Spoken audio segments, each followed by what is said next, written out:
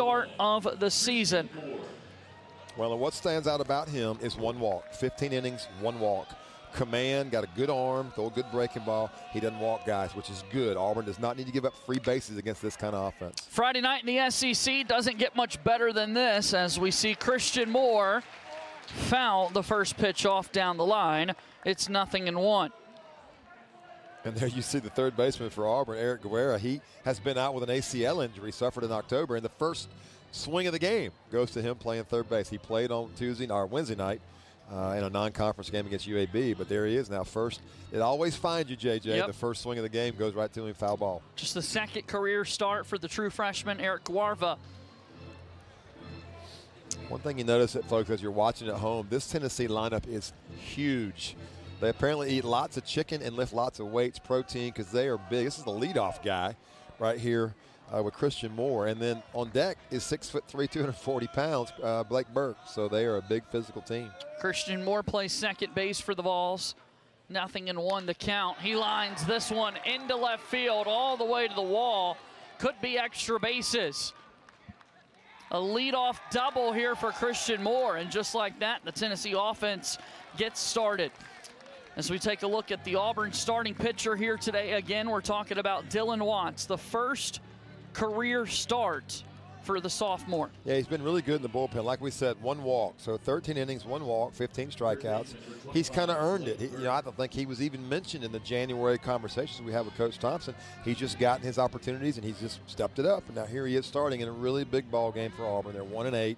It's not over. It's not too late, but they do need a good performance from him tonight. Starting pitching has been the biggest issue this season for Auburn, trying to figure out a group that works as this pitch inside to Blake Burke gets away from Ike Irish and a runner all the way up to third now. Well, and people are going to pitch. I mean, there's nobody to pitch around in the lineup. That's the thing is, who do you isolate as the guy not to let beat you? There's not one, but Burke is definitely a guy. He's the top of the cream right now. There's a bunch of them, but he's hit balls off speed out, oppo, breaking balls down and in. He can hit anything. Now Auburn here is trying to get an out. You'll sacrifice the run if you can get an out and get him out of home plate. Runner at third. Blake Burke drives one. Deep to center. It's going to get down for a base knock as Moore will score. An RBI double for Blake Burke. Tennessee strikes first early here in the first inning. God, what a pretty swing. That was a breaking ball in the middle. You'll see this pitch is missing the middle. This is an easy, relaxed swing. Actually, a fastball right down the middle. And guys like that, Blake Burke, they don't miss those. And Tennessee right off the bat, 3 pitches, 2 doubles, 1-0. Falls on top here in the top of the first inning. See Peyton Watson, the first base side of the rubber. That would indicate to me, at least up here, a little sink on the ball. Trying to run the ball down and in. See if you can get one down and get a ground ball. Robin Villeneuve in the batter's box for Tennessee. The junior from Canada this season with a .323 batting average, 5 home runs on the year. Yeah, and Tennessee's got him from everywhere. JJ, you mentioned Canada. Burke from California. Now you have a guy from Canada. So it's become really international recruiting. Auburn has some players from out of the country. Joseph Gonzalez was from Puerto Rico, and Guevara is from Panama. So SEC baseball has really become, you know, I guess you say international. It's not all the way across the ocean, but not just the continental United States anymore. 1-1 pitch fouled at the plate by Villeneuve, and it's 1-2. Dylan Watts looking for the first out of the inning, and that could do a lot for the sophomore. Yeah, I've been in that dugout. We were 0-9 our first year, 2001 maybe, and it's a bad feeling. And we're playing Tennessee, and they come right out and go double single, and we got out of it and won a bunch of games and qualified for the tournament. If you're in that dugout in Auburn, you're kind of sitting there going, all right, we need an out here, just something positive, and don't let this thing get out of control early. Pitch inside. Villeneuve ducks out of the way. It's 2 balls and 2 strikes. 93 there from Watts. So very good stuff. Good arm, good life. But different. You know, he's been coming out of the bullpen. This is different. You're on the stage here when you're a starter on a Friday night with this kind of crowd and this kind of an offensive team. So different emotions for him. Swing and a miss. Big strikeout for Dylan Watts as Villeneuve whiffs at it. And that's a much-needed first out of the inning. Yeah, it sure is. A good pitch. 93. Watch him elevate. Fastball up above the hands. That's on purpose. That's trained. Great job. Coach Tiefert and his guys working down there, and that's a good pitch, good spot. It just doesn't get any easier. This is one of the guys we highlight, talked about Tiers a lot before the game started, hitting fourth, hitting double-digit home runs. So it doesn't get any easier for Peyton Watts. Left-handed swinging right fielder for Tennessee. Blasts one to right field. That ball's not coming back. My goodness. The power from Tiers makes it a 3-0 ball game here in the first inning. So you remember, this is the first inning. These guys haven't faced Peyton Watts. You know, you'd like to get into the groove a little bit as a hitter. Right there's a breaking ball that sat right in the middle of the plate. And again, against this kind of a lineup, those mistakes don't get missed. Watch this pitch just kind of sit out there. You know, it's not a bad breaking ball. It's 0-0 count. So that's what you're supposed to do as a pitcher. You throw your breaking ball early in the count, get ahead. But to Tiers' credit, he was looking for something middling. He got it. First pitch wasting no time swinging there for Tiers. 425 the distance on that big blast from the Vols right fielder.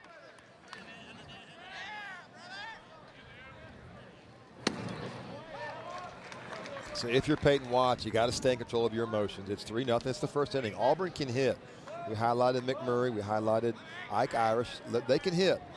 But if you're Peyton Watts, you just want to keep Dylan Watts. I'm sorry. You just want to keep this thing at 3 in the first inning.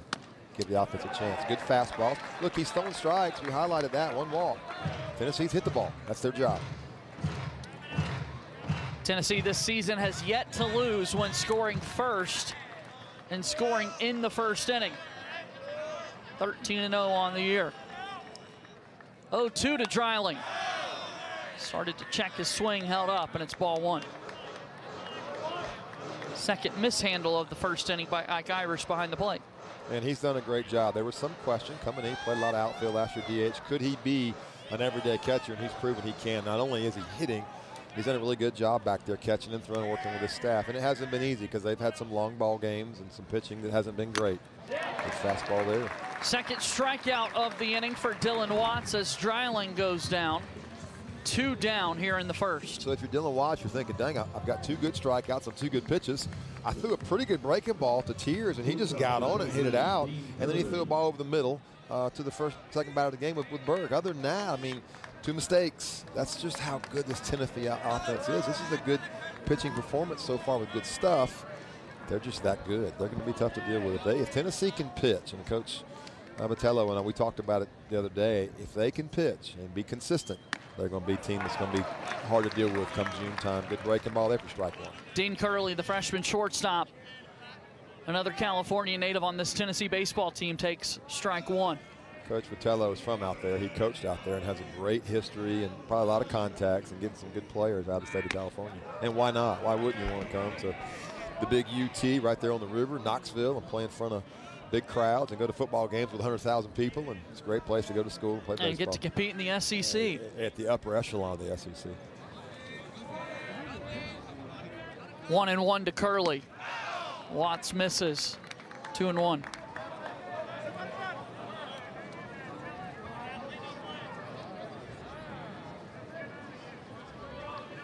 Fourth SEC weekend of the season for both of these teams, and Tennessee strikes first here early against Auburn.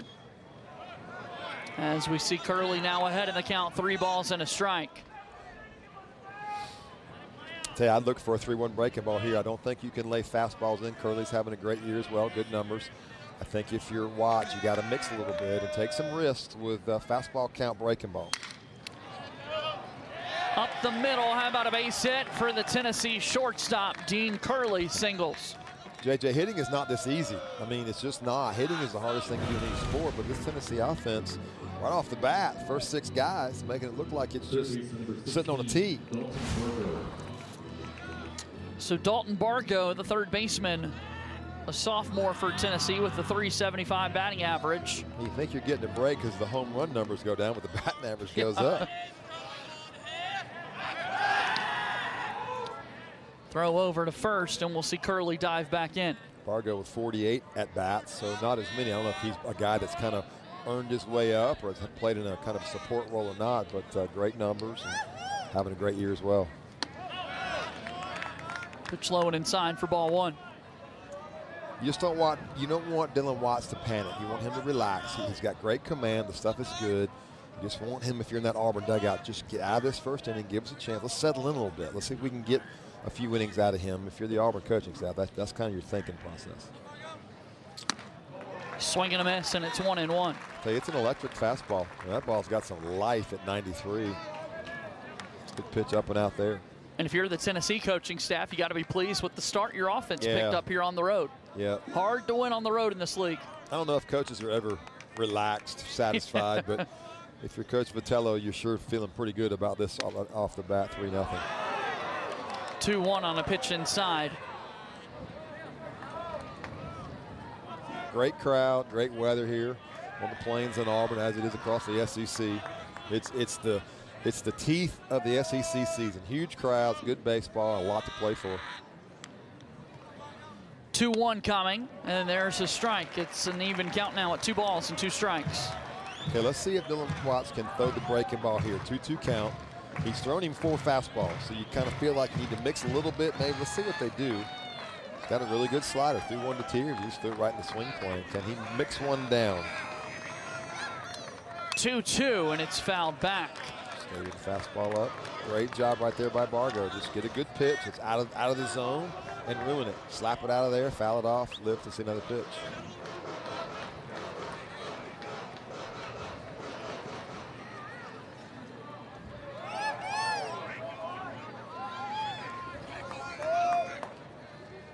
Two.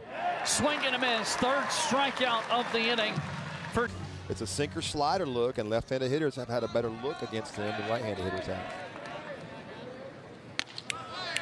Really unique. 89 miles an hour. You're not going to see 95. I love it. I love it. I'm a 1980s guy. Coach Baird, sink it, throw the slider. This guy is kind of a throwback the way he pitches. There's a strike. It's 0-2 quickly from Causey. 17 miles an hour difference, JJ. Fastball 89. Frisbee, like an ephus, like a Bugs Bunny cartoon breaking ball there on the outer half of the plate. Really good pitch. But he can put guys away with a hard slider, so look for it here. And looking for Mason Manners to set the table. As Manners takes one outside for ball 1. I'm sure these guys face each other in the scrimmages last year at Jacksonville State. Now here they are in the SEC. Maybe talk a little bit on social media throughout the week. Manners fouls this one off. Yeah, Mason Manners can do a little bit of everything. He's got 6 home runs. He's shown the ability. He can really run. He's had some drag bunts. He can drop a bunt down the 3rd base line. So he's a quality leadoff guy for Auburn. And if you're Faith or Causey, he's going to see the ball better. Manners is going to see the ball better than a right-handed hitter because of the lower arm slot. So it's advantage Manners at the moment. Teammates turned opponents as Causey gets his former teammate to strike out swinging. Chased after one, and Manners is retired for out number 1. It's really fun to watch, AJ. Watch this pitch. Watch how far outside the strike zone it is. I mean, that's a ball, and all of a sudden, Manners knows it. He's got to go out there and try to get a piece of it. That's a nasty breaking ball at 72 miles an hour. This is awesome. You're so used to seeing 95, on Friday night. And here's a guy doing things different with great success. Cooper Weiss is the shortstop for Auburn, and he takes one low for ball 1. Normally you don't see 90 miles an hour from guys with lower slots like this. I don't know if a coach moved him down or if he's been this way or not, but you see power coming out of this sinker, and there it is, just ugly. Right-handed hitters about 157 against him. That's all you need to know. It's because of that sink.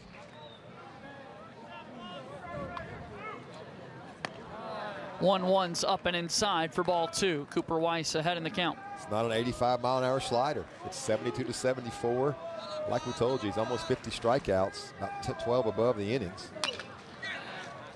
Weiss fouls another one off. 2 balls, 2 strikes. We are in such a generation of how hard do you throw, and he's throwing hard, but he's sinking the ball, moving it around. And so if you're Gabe Gross in the Auburn 3rd base box, what do you tell your hitters? How do you approach a guy like this? You've got to see it up. If it's not up and you swing at it, it's going to be a ground ball. 2-2, and that one's outside of the strike zone. The count's now full.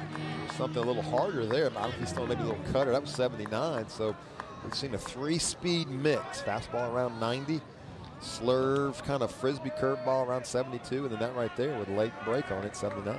Still incredibly early in tonight's game, but Auburn looking to get those 3 runs back as Causey gets back-to-back strikeouts to get our game started. It's a right-on-right changeup. Watch this thing explode. That's what it is. It's a right-handed changeup to a right-handed hitter. Keep it away from him so it doesn't miss down and in. You get a lot of outs. This may not be fun for the hitters, but it's fun for me. It's great to watch a guy do this out there pitching. So if you're not a power guy, if you can sink it, change speed, you pitch a long time.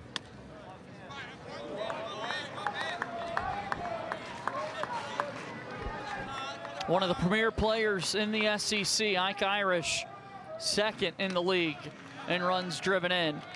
Yeah, he really is. He hits everything. He hits doubles. He goes opposite field. He battles with 2 strikes. He is a complete hitter. And really his learning curve, JJ's only got 15 strikeouts in the season, you know, out of 113 at bats. Pretty good numbers. There hadn't been much of a learning curve for Ike Irish. Driven deep, Ike Irish to right field, into the bullpen. A solo home run for the Auburn catcher.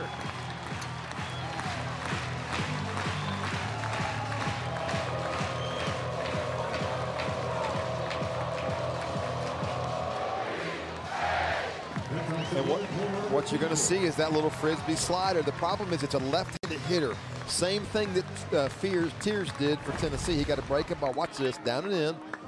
Bad spot to miss. That's the same thing that Auburn did, Watts did against Tears. And you see what happens to him. Yeah, it's as pretty as it gets. And Ike Irish trying to fire his teammates up.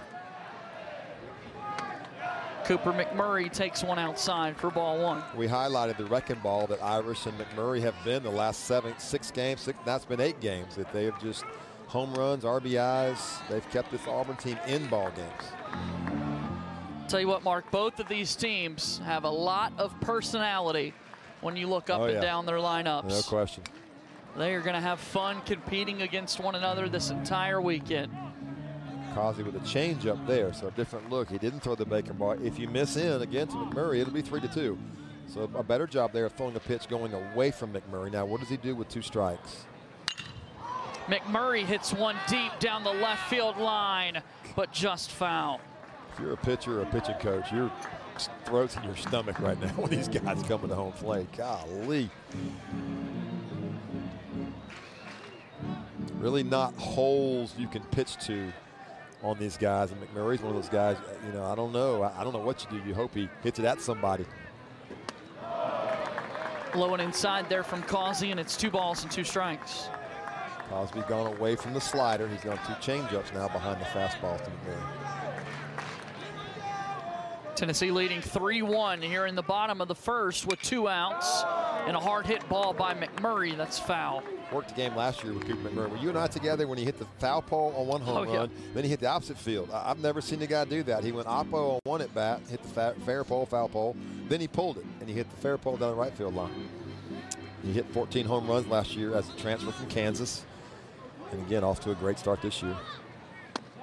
2-2's low, and the count's now full.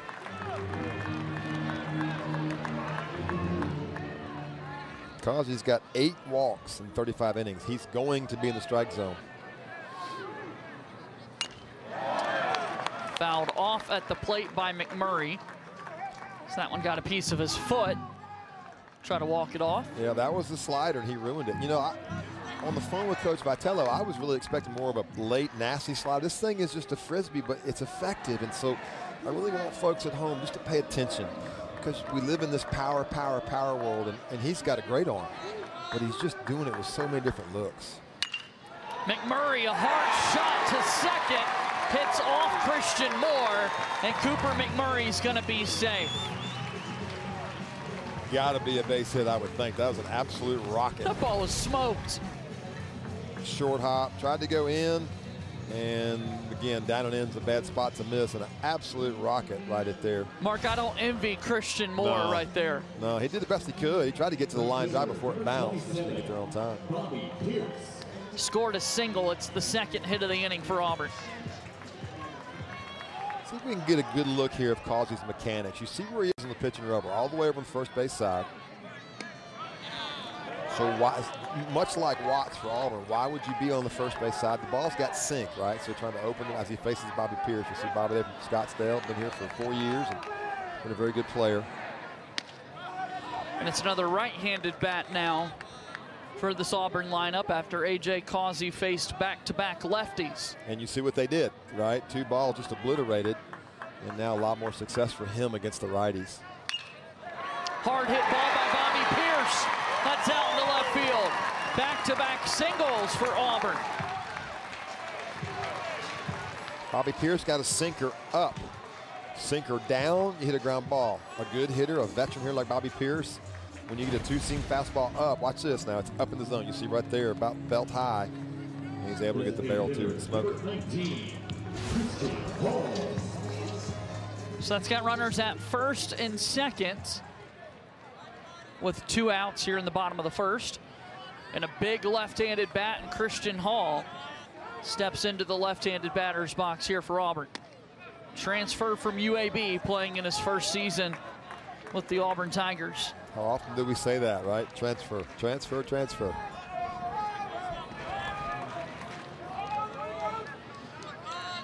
Oh, 1 pitch. Outside, ball 1. And this is what I meant when we talk about Dylan Watts in the first inning, the home run double, is Auburn can hit. So if the pitching staff at Auburn, if they can keep this game close, give these hitters a chance for Auburn to work in the game a little bit, they'll be fine. You just can't get out of it too early, and Auburn comes right back offensively, battling with some good at-bats. 1-1 misses inside. It's now 2-1 to Christian Hall. Auburn a run home already in the first on an Ike Irish home run, and Christian Hall with the base hit right back up the middle. Auburn's going to wave Cooper McMurray to the plate. Look at the big man around the third base bag in to score. It's an RBI for Christian Hall. Pretty cool. He got a fastball middle on 2-1 count, stayed with it, got it up. Left-handed hitters having great success this year against Causey. Another one there. Watch his pitch in the middle. What a good swing. Big, strong guy. Big, strong swing. I'll tell you what, if you like pitching, this might not be the series for you. Don't leave us. Stay with us. But if you're a pitching expert, you might not like this weekend too much.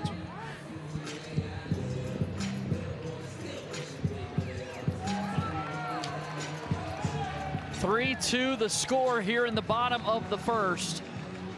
As the Tigers down today, Mark, it's just his 4th start of the season. Cade Ballou takes one outside. Auburn High School freshman. I've seen him swing at 3 pitches. This year for me, home run and a double, a pinch hit. And he's out there because of the left-handed success against Causey. Ballou blasts one, deep right center field. My goodness, a tank to put Auburn on top here in the first.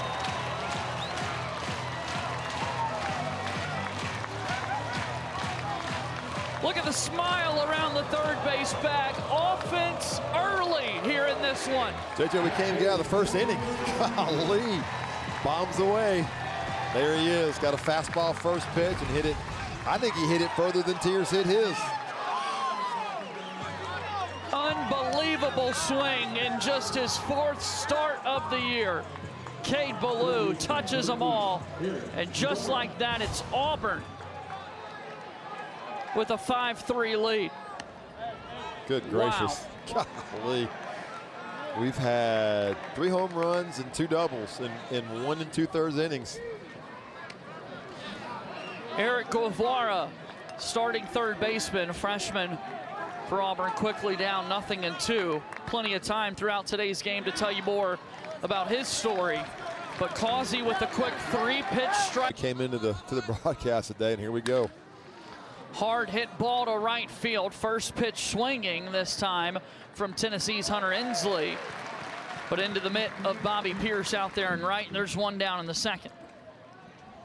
And I have to imagine that dugout, Coach T, for the pitching coach at Auburn, walked over to Dylan Watson. Hey, we're going to be fine. We can hit. Just get us out. And there you go. 1 pitch, 1 out. That's a good start to the second inning. Stay calm. He looks like he's fine. I mean, he made good pitches last inning. Tennessee just hit him. So it's not a command issue. It's just trying to make a little better spot, maybe location pitch. Cal Stark is the catcher for Tennessee. Stands in the right-handed batter's box.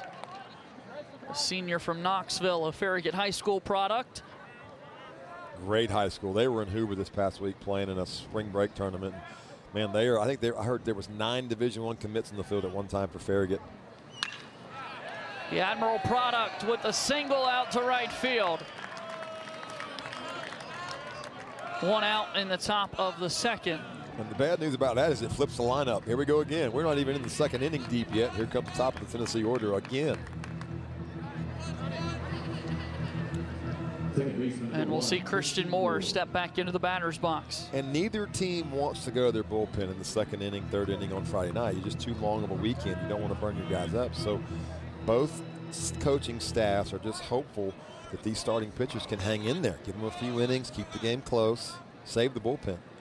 Well, we saw Christian Moore pick up a double to lead our game off, and he's already batting for the second time here today, to your point, Mark, with Tennessee very quickly turning the lineup back over to the top. We may say that a lot this weekend.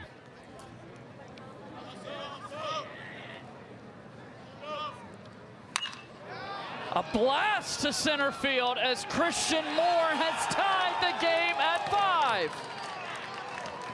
Holy cow. Do you like home runs? Oh my goodness, this is crazy. Wow. 11th home run of the season for the Tennessee second baseman Christian Moore, and we are tied at 5. Let me put this into context for you folks at home. A 93-mile-an-hour fastball is giving you, see it right in the middle, up a little bit, but just not up enough. But 93 miles an hour is less than a half a second reaction time. And these guys are hitting them like they're sitting still. I'm out here by Coach Tiefer and going to the bullpen. I heard Coach Thompson talking about to make sure that he pitches. Now, Burke's coming up, JJ. And Burke, we got a show for you here on what he does with everything, in, up, down, hard, and soft. You're going to see a changeup first, down and away. Watch what he does here now. This is not easy to do. This is an off-speed pitch. That's how strong he is. Half effort, it goes opposite field. Now we get the breaking ball down and in. He's fooled. He golfs it out. And then you see a fastball up in the middle, and he just absolutely murders it out of the park. So I don't know what to tell you. I have no answer. Take a look at that. Blake Burke can hit anything. That's what that tells me. Yep. And you see the slider being the #1 home run pitch because they're trying to fool him and trick him, and he hasn't let them do it. So see if Myers can work away and get ahead. We're tied at 5 here in the second inning, and Carson Myers throws the first pitch strike. I like this move by Coach Tiefer for Auburn to come in with a lefty that can do some things. 3 different pitches, command it, sink it, and pitch a little bit. 2 fastballs right off the bat.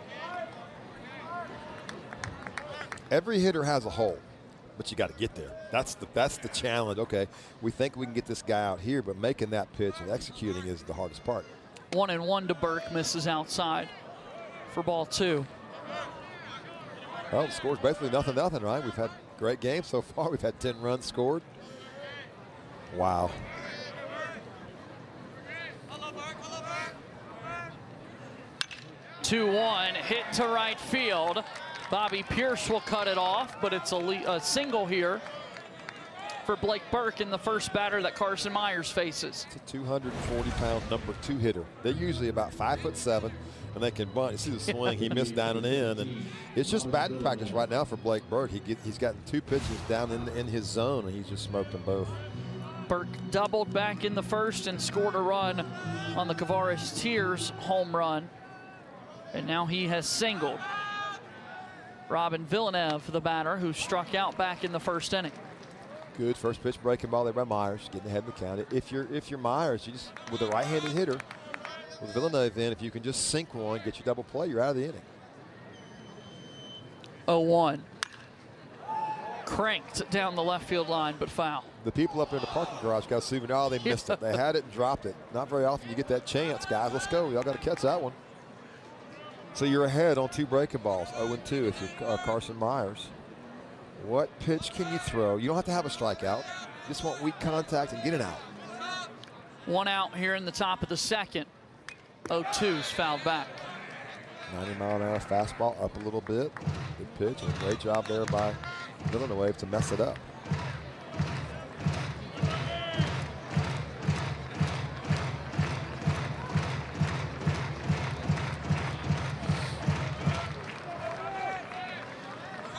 No balls, 2 strikes. 0-2 pitch. Swing and a miss, and Villeneuve is down on strikes for the second time today. It's a good breaking ball. He missed a little bit in the middle, but he took enough off of it. It acted more like an off-speed pitch and a really late breaking ball, but it worked. And if you look down the Tennessee lineup now, 19 strikeouts, 19, 25, 20. They do strike out. So if you can get ahead of them and make pitches, pitch to your strength, you can strike these guys out. They hit a lot of home runs. It's okay if you strike out as an offense if you hit a bunch of home runs, and they do. Tears the batter, and he swings at the first pitch.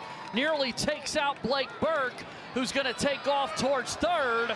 He'll be in there safely. It's a single for Kavaris Tears. That ball nearly hit him off the bat, Mark. Third base coach Josh Erlander was holding Burke up, and he kept right on going, trucking the big guy, trucking in. But he's seen 2 pitches in this game, and he's got a single and a home run. Bobby Pierce with a great arm, and I thought for a second he had a chance, but Burke did a good job of hustling and getting there, and he pushed the first to third. That's great base running by him. So we've got runners at the corners for Tennessee. 2 outs here in the inning.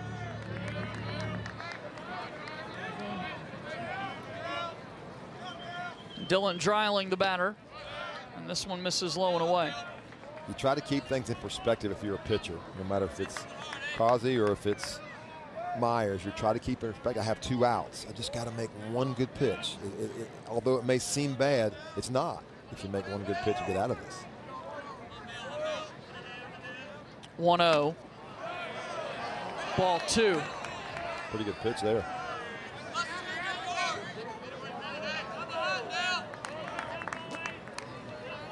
Mike Ivers done a good job behind the plate. Tears is a good runner. See if Tennessee pushes it here with the first and third. Not much of a lead. And they don't have to run. You look up and down their stats, JJ, they don't have to run. They've stolen 21 of 27 in, what we got, 29 games, so they don't have to run. When you hit home runs like they do, you don't want to run. You don't want to get thrown out when you hit the ball of the park, 1-9 in the order.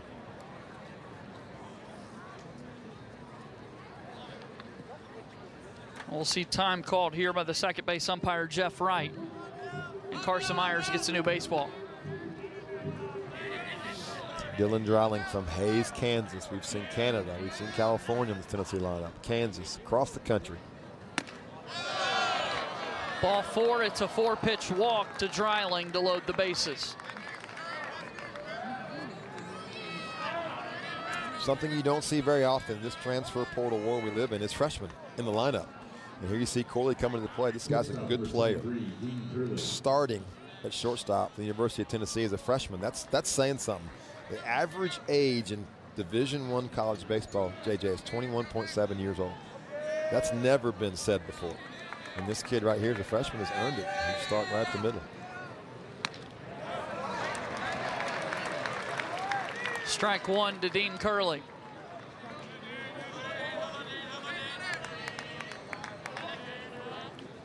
Bases loaded, 2 outs. And this one's found back. Got 2 good breaking balls. So Myers is pitching. Walked the last guy, 4 straight. Well, okay. Come right back and throw strikes and get in the zone. Just do what you can handle. Look forward for the next opportunity. This is it for him. Now, can Curley battle with 2 strikes? Or will Carson Myers make the best pitch? Looking to get out of the second inning. Carson Myers throws one low in the dirt, and Mike Irish kept it in front of him. That's important here in this bases loaded situation. It is, and it's exactly where you want to throw it. He tightened that breakable up a little bit. He buried it, threw it right at the back foot. A really good take by Curley, a great block by Irish, and a good pitch by Myers. Everybody did their job, and we live to see another pitch. Curley wins that battle because he didn't chase a good pitch. 1-2 pitch. Hit foul and out of play. Myers, you and I've talked, he started, so he has the potential now to go some innings and go 80 or 90 pitches and give Auburn some depth in this game.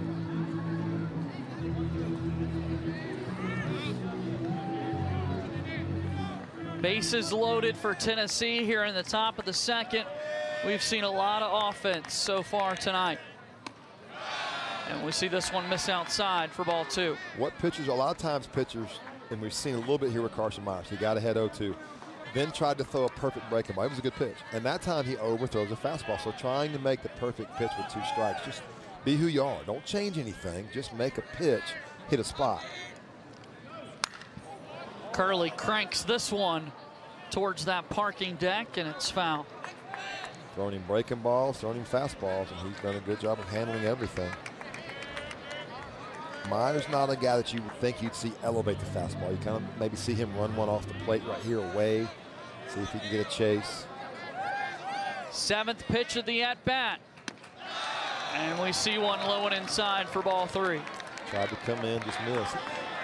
From up here, it looks like ever since he got ahead 0-2, the rhythm has changed. He's sped up a little bit, trying to make the perfect pitch. Now he's got to come in there.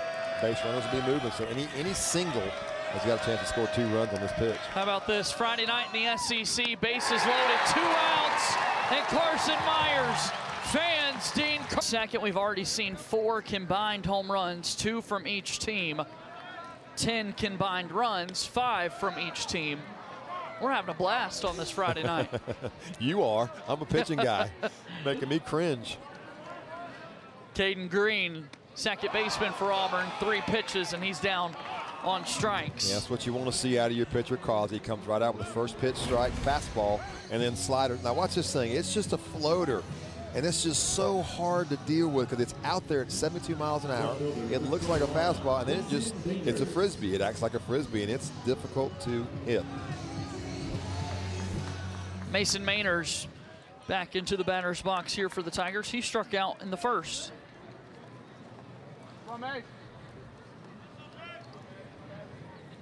Love to know a little bit more about the story of as Mainers hits this one down into the right field corner. A 1-out double for Mason Mainers. Can't even talk without the bats going off. It's so loud, we might need earpieces here in a little bit. Good gracious, first pitch fastball down the way. Left-handed hitters see it pretty well, and again, down and in. We've said that 4 or 5 times now, down and in. Bad place to miss. It's the left-handed hitters right now having their way. And what we were going to remind folks that Auburn had those 5 runs in the first inning, but lost in that was the fact that A.J. Causey retired the first 2 batters that he faced. 2 quick outs, and then Auburn's offense kind of opened up.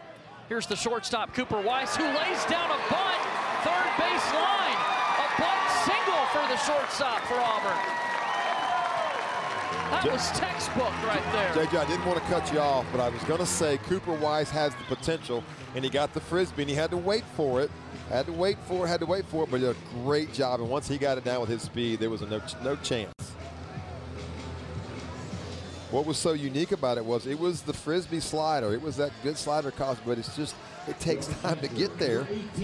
And Weiss had to wait for it. And what does it do? It brings up the left-handed hitter, Irish. Irish, of course, homered in the first inning. Auburn with runners at the corners. Cooper Weiss at first has 24 stolen bases on the year, and immediately you see A.J. Causey throw over. Is Auburn aggressive here on the base pass, you think? I don't think so. I think it's kind of like Tennessee. You got 2 guys back-to-back and hit home runs, you don't get thrown out. Irish fouls this one off. It's 0-1.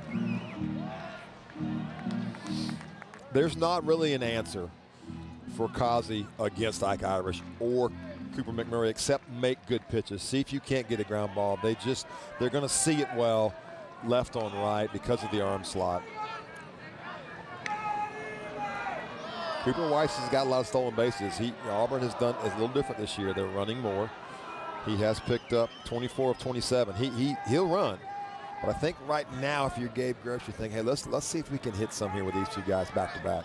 Not much of a lead. Ike Irish with a base hit back up the middle. The 6th run of the ball game scores for Auburn. Another RBI for Irish, and it's 6-5. Hey, these 2 pitching coaches are going to have nightmares. Here's the breaking ball, off speed. Let me say changeup. You don't fool Ike Irish. He doesn't get out early on pitches. That was a changeup, and he just left it in the middle, and he's not going to drift out there and roll over. He just stayed back and smoked it. Same problem here. I don't know what to say if you're the pitching coach here. What do you do against Cooper McMurray with this style of pitching? First and second, and McMurray takes ball 1. I was going to say on the speed of Auburn with Cooper Weiss running at second. He's got 24 stolen bases on the year. Auburn is one of only 4 teams in the country that have homered at least 50 times and stolen at least 50 bases. And both guys can run. Ike Irish with a big lead, he can run too. I don't think Auburn, as a matter of fact, I'm going to guarantee they won't double steal with Cooper McMurray up. But these two guys can both run. Something deep, got a chance for both of them to score. Again, one of 4 teams in the country with 50 homers and 50 stolen bases. What does that tell you about this Auburn offense, Mark? Well, they're balanced, right? Inside move there. Look, Weiss doing a good job moving his feet. They know he's a threat, but I think if you're out there and you're A.J. Causey, you got to focus on the hitter. Forget about the running game. Try to make a pitch here. One pitch, you're out of the inning, right? We talked about that. Can he sink one down the way? Another throwback to check on Cooper Weiss. You saw just a moment ago.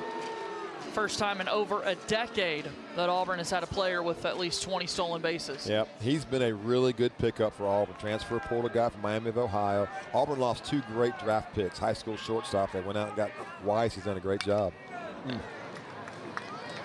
Murray fouls this one off. And again, we'll take a look at the home runs and stolen bases. Take a look at this list. See if he sits fastball and tries to go get one. 1 ball, 1 strike, 1 out here in the second. See the first pitch fouled off here by McMurray. I feel like over the last few years, it's becoming more and more common in college baseball. We see some of these pitchers come in the middle of counts. Yeah, absolutely. And I think it was a good call. I think Coach Vitello just knew that there was not an answer for Cooper McMurray, for Causey against Cooper McMurray. And so maybe a little bigger arm, a little more velocity here from Combs. Now with a 1-2 count. Ahead of the count, a ball and 2 strikes. A throw back to Cooper Weiss, and that one was in danger of getting out to center field. We saw Dean Curley, the shortstop for Tennessee, hop up and hold on to that one. Well, if Tennessee, heck, trying to get it out without throwing a strike, right? Can we get it out on the base pass? Why not? 1-2 to McMurray outside. 2 balls and 2 strikes. It's become an offensive game. These guys are, we talked about how big Tennessee is. Auburn equally just big and physical, aluminum bats. And on the hands, McMurray out of the way, and the count's run full. Fastball at 91. So a good arm, but a lot of walks. You know he's nervous, fired up. Emotions are running high for him right now. Can he relax and make a good pitch? That pitch misses up high in the zone. Ball 4, a walk for McMurray, and that has loaded the bases. And this is what we heard when we talked to Coach Vitello yesterday, or maybe yesterday, on our phone call with him. You could hear the concern in his voice about the pitching. Tomorrow, Chance Beam, outstanding, but you could just kind of hear the concern. He knew his team could hit. He loves the way they play defense, but he was concerned a little bit about the pitching long term. So we'll look at Bobby Pierce stepping into the batter's box. A single, a run scored. First pitch, hit on the ground to first.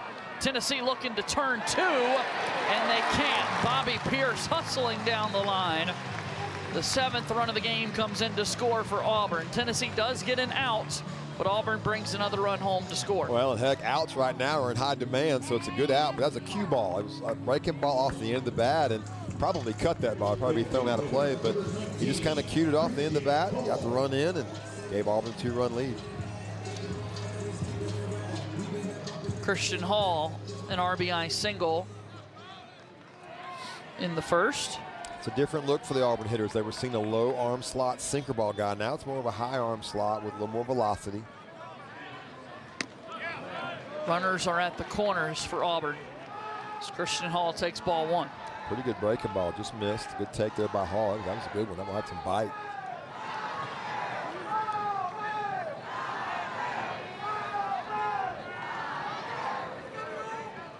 1-0, and there's a swing and a miss. It's 1-1.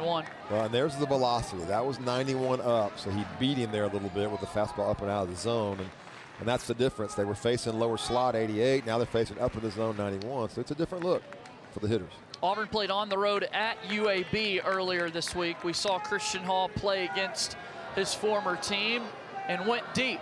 hit a home run against his former team when Auburn played UAB on Wednesday. Auburn hit 4 or 5 of them, didn't they?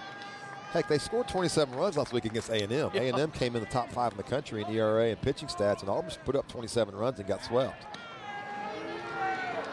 Tennessee in this second inning has been very cautious with Auburn on the base paths. Yeah, they're running more. We talked about that. Auburn 35 stolen bases this year. They've been thrown out half the time. They have been thrown out 28 times. They've stolen 35.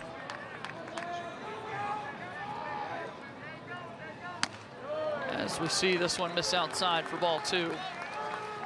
35 stolen bases amongst the starters today for Auburn. Again, over 50 as a team. One of 4 teams in the country with over 50 steals and over 50 home runs. It's a 7-5 lead for Auburn here in the second inning. And we see a 2-1 pitch coming to Christian Hall. And a swing and a miss. Good off breaking speed ball. there. That's right.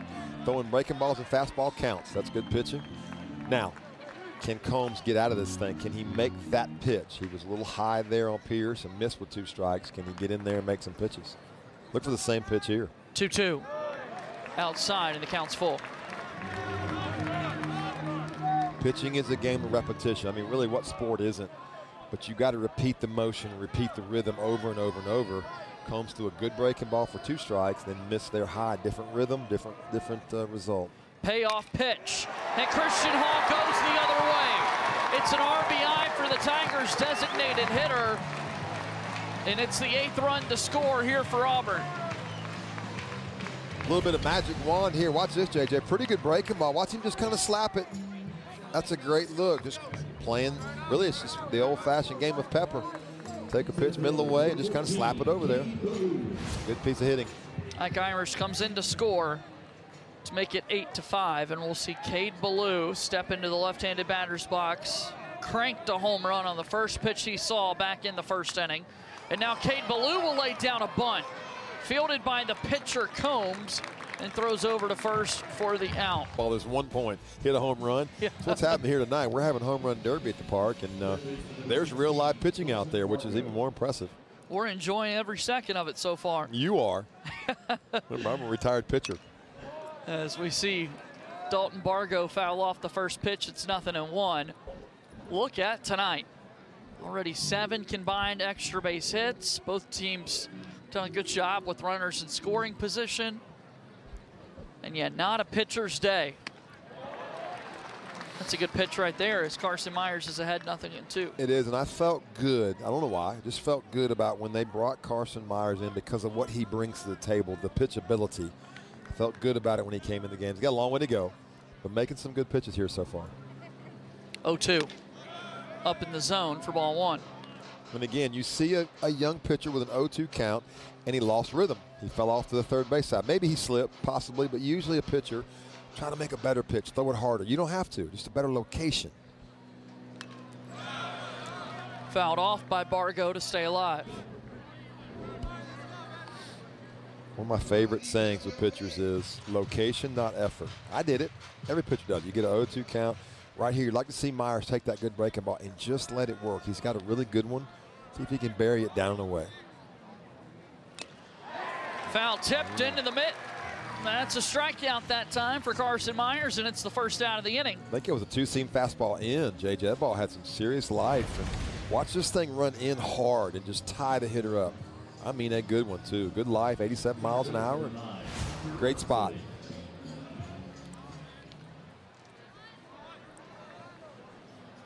Third strikeout of the game for Carson Myers. As we see Hunter Ensley take one. Flew out to right field his first time. Good breaking ball, 1-0. Throw the breaking ball over the plate, just get it in there. Most hitters, probably 95%, are going to take that pitch, 1-0 count, looking for a fastball. 1-1. Carson Myers works quick, gets the ball. The defense stays alert. Young pitchers, if you want your defense to stay on their toes, get the ball and throw it. Don't walk around, don't pace around. Get it and throw it, keep everybody alive and in the game. Ball 3 outside. Tennessee looking for a 1-out base runner here in the third. One of the things you love about Ike Irish is the energy. Got a lot of energy behind the plate, coaching Myers right there. Stay here, get in the middle of the plate with me. Let's make some pitches. There's a walk. Zach Irish chats with his pitcher, Carson Myers. And it is a one-out base runner here for Tennessee. I want to try to avoid, when I say bottom of the order, they're not bad hitters, obviously, with Tennessee, but it's just not that wrecking crew 1 through 5. You just don't want to walk the guys down the bottom, you know. I had to get ahead of count because that Moore's waiting for his third at bat in 3 innings.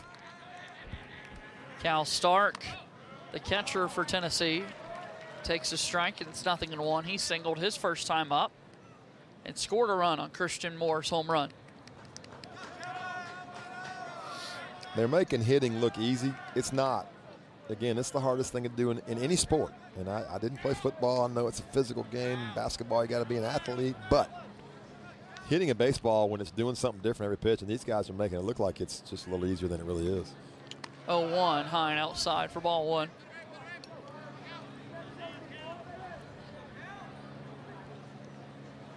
We told folks coming in they'd be in for an offensive display, and we've seen it so far. Setting the tone for this weekend, a big series between Auburn and Tennessee. And here is a one-out single for Cal Stark, and that's going to put runners at first and second for the Volunteers. And back to the top of the order, here comes Christian Moore. Yeah, I don't think Tennessee, they haven't missed a mistake. That was a ball over the middle, 1-1 count. They just are punishing anything that you miss, and they may have another pitching change. We heard that from Coach Thompson. Coach Teever walking back out there again. The bullpen. So many things that go into a pitcher dominating the strike zone. Christian Moore swings at the first pitch, hits it high in the air to right field. We'll see Bobby Pierce put it away. Tennessee will tag and advance to third to put runners at the corners with 2 outs. He's seen 3 pitches. Sensley on the move. He's got a home run, a single, and a fly ball to right. He doesn't like to stand there and take, does he? So Christian Moore retired, and it brings Blake Burke to the batter's box. A lefty-lefty matchup coming right here between Carson Myers and Blake Burke, who's also 2 for 2 on the day.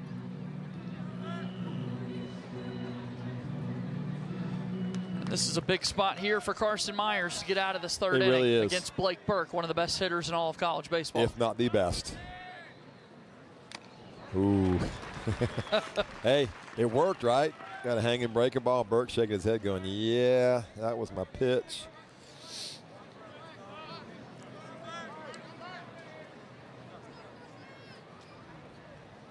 Burke wanted to talk to third base coach. It's not something you see very often with a player calls time. Hey, coach, what do you want me to do? Let's see. How about hit it out? Okay. I mean, that's the conversation.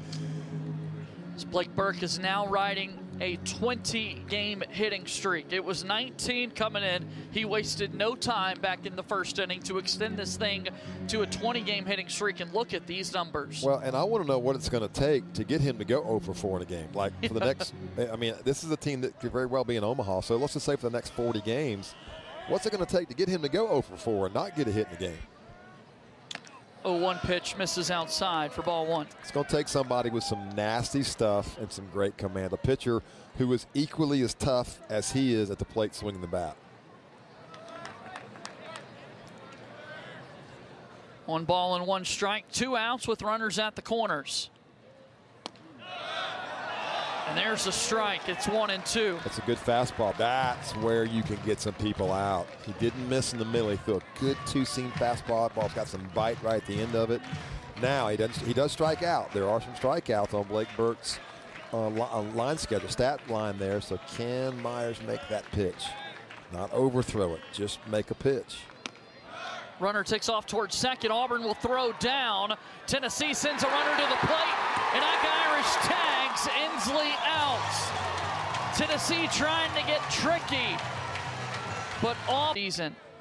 Well, and he started rehab in early January, so he's back. Today is actually 6 months on the dot, but he started moving around and cleared to do activities, they call it, after 3 months. Really impressive by the Auburn doctoring staff, Dr. Goodlett and his bunch, the athletic trainer here, Anthony Sanderson, and him to work hard and get back. You know, there's just so many great resources at a place like Auburn. Tennessee has them too. where they can get these guys back. They can get them strong, get them back out there. The problem with the ACL is quad getting stronger because it'll shrivel up and kind of atrophy, so to speak, and then hamstring. And those two things have got to be worked, and they got to get firing, and they did a good job with him. He looks really great. Wearing the brace, it looks like, under his uniform. Such a quick turnaround to get back into action. Again, 6 months ago today, Eric Guevara, as a true freshman, tore his ACL. At the time, you can only imagine what he's thinking to start his college career. Playing fall ball. There's a strikeout. Well, tough for him now. He didn't have much of a preseason. Here he walks in the SEC, and he's facing SEC pitching. So 2 at-bats, 2 strikeouts, but they'll give him a chance, I think, to settle in. They're excited to have him healthy and back, and a good job there by Combs to come right in, throw strikes, and get the strikeout. Caden Green, the batter, with 1 out. Auburn's second baseman hits one to second. We'll see Christian Moore put it away. So once again, 2 quick outs from Aaron Combs, excuse me. But 2 quick outs to start the inning here in the 3rd. We saw A.J. Causey do that back in the 1st, and then the Auburn offense opened up. This is good. This is what Coach Vitello needs to see out of his pitching staff, is somebody coming out of the bullpen and giving them quality outs, getting ahead in the count. Did it again there with a breaking ball. Good job by Aaron Combs. The walks have been a factor this inning. It's been nothing but strikes.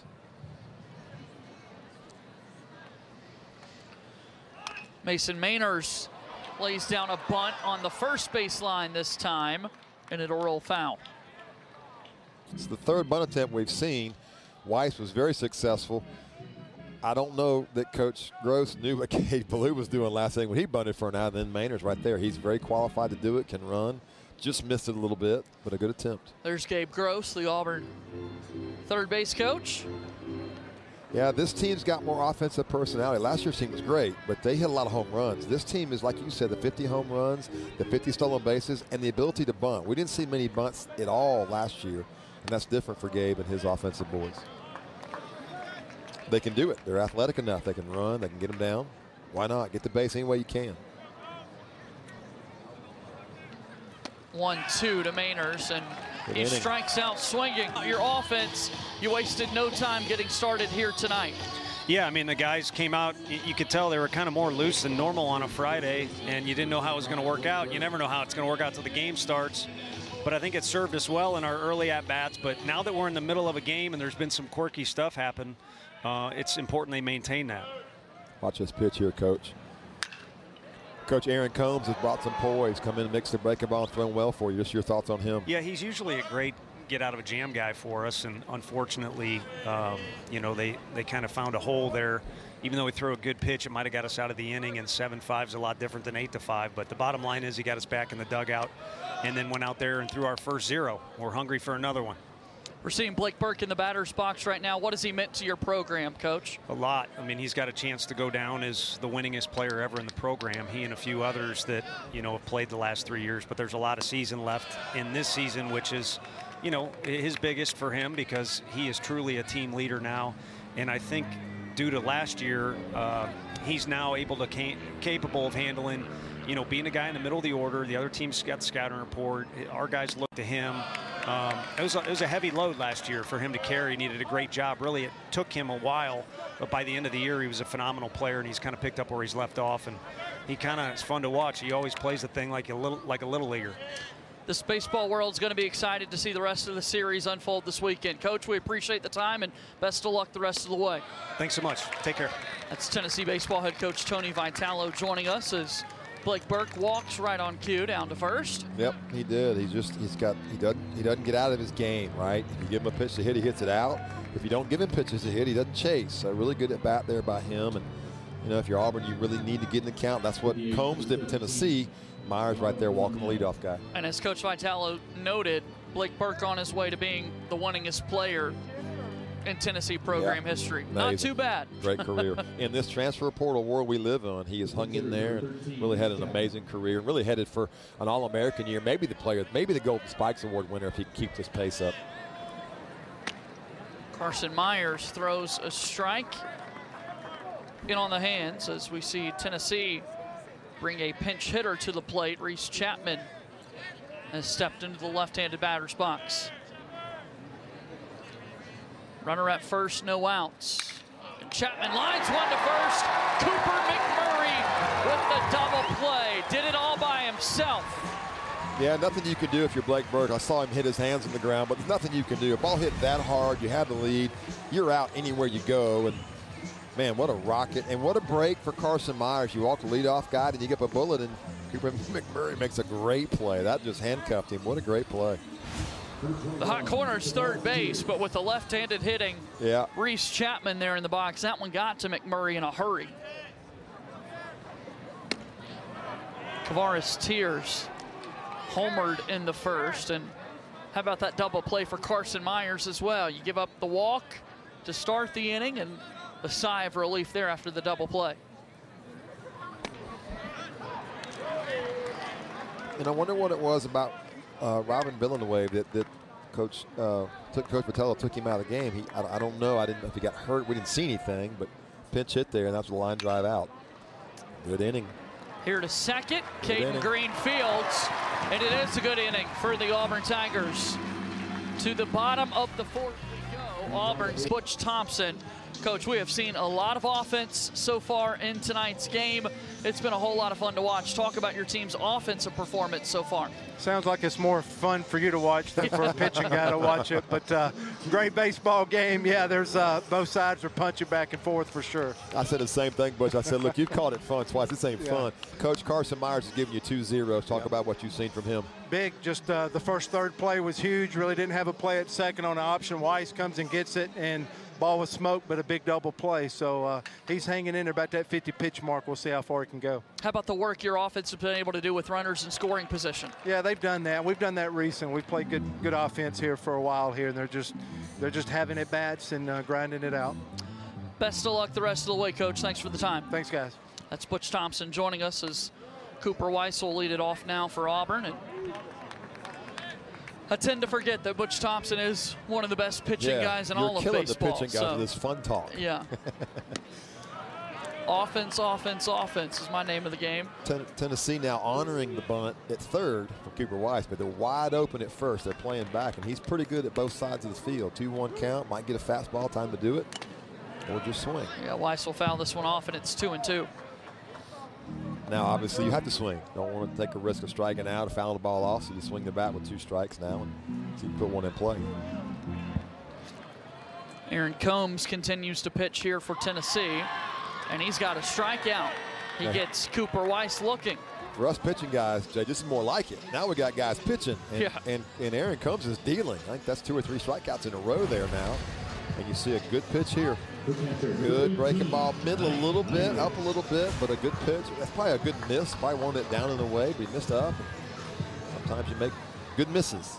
Here's Ike Irish, 2 for 2 on the day with 2 runs driven in. And Irish will take a strike.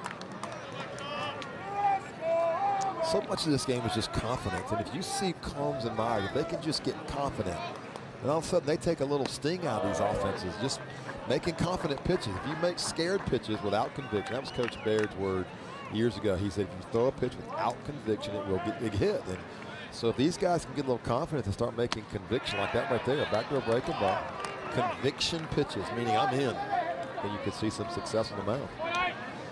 Talk about the 2 for 2 day so far for Ike Irish. Has driven in 2 runs as well, brings his season total up to 47. And Coach Thompson told us a moment ago his team has been driving runs in with runners in scoring position, and it's been the middle of the order for this Auburn team with Ike Irish and Cooper McMurray, just their ability to drive runs in. That's a backdoor breaking ball there. And again, you're not going to see Ike Irish. Check that out. I mean, this is the 2 guys back-to-back in this lineup, Irish and McMurray. And you see Braden Montgomery. Auburn got a dose of him last week at A&M. He didn't get 5 home runs in the series, but he's not going to get fooled when you get right there and got base hit. Look at this. Ike Irish is a magician with the baseball bat. It's balance. It's rhythm. He doesn't get fooled. That was an off-speed pitch. He's out front a little bit. Ball's down the dirt. Good hitters make good things happen. You saw Christian Hall take a pitch and kind of scored it that way, and then right there, Irish goes back up the middle with a fastball low. And if you're pitching, you're going, wait a minute, that was a ball, and he got a base hit. McMurray bats for Auburn with a runner at first and 1 out. There's a swing and a miss.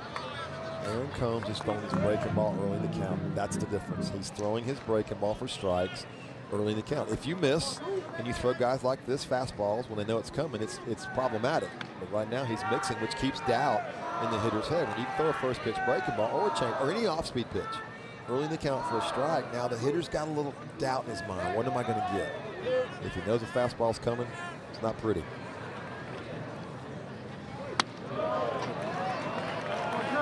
Downstairs, it's 1-1 to McMurray. Good change up there, just missing. A great take by McMurray. Arm slot, the arm speed was good, the life was good, and McMurray just saw it and took it. There's the ball again.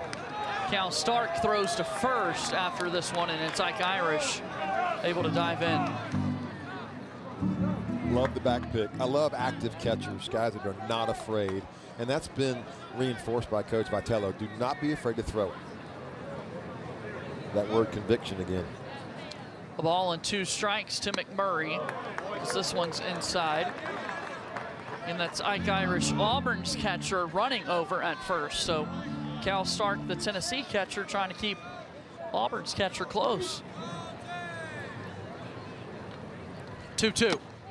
And there's a swing and a miss. First time today that Cooper McMurray's been retired. Yeah, it was 4 straight breaking balls, and I think, I'm just guessing, judging by this swing, kind of a, I really don't want to swing. I think McMurray got caught maybe looking for a breaking ball. He had thrown him 4. He threw a good fastball up and away. Good scenario there, a good sequence there of pitches to Cooper McMurray by 4 Mr. Combs. strikeouts tonight for Mr. Combs as Bobby Pierce takes this one outside for ball 1.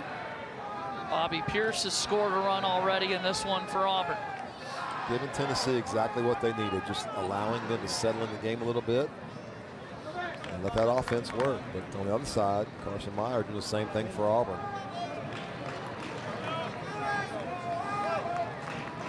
Auburn just 1-8 so far this season in SEC play, but if you watched their offense, that wouldn't add up for you. No, you're right, it wouldn't. And 5 or 6 of those losses have been by less than 3 runs. They've been in ball games. They just have had some tough luck, and they're 1-8. It's not a 1-8 team. This is a team that will not be in the tank after 30 games. But they've played a miserable schedule at number 4, number 1 at home, at number 3 at A&M, and then this week you come in here with number 4 again, Tennessee. So they've had some close losses. They've had some bullpen letdowns, and they're going to be fine, I think. I think they'll be just fine. 3-1 on a strike. Coach Thompson said it early. He said that if we can just get to these first 4 weeks. Now, the bad news is week 5 is Kentucky, who's the best team in the league. Nobody saw that coming in January. But he said it best, if we can just not get too far down. This is a big series for him. Here's a walk for Bobby Pierce to put runners at first and second. Let's show you this now. In games decided by 3 runs or less for Auburn baseball this season. Look at this. He got 8 losses. There's 6 of them right there. And a lot of those were late in the game. The A&M game was in the 12th inning. They got beat 10-9.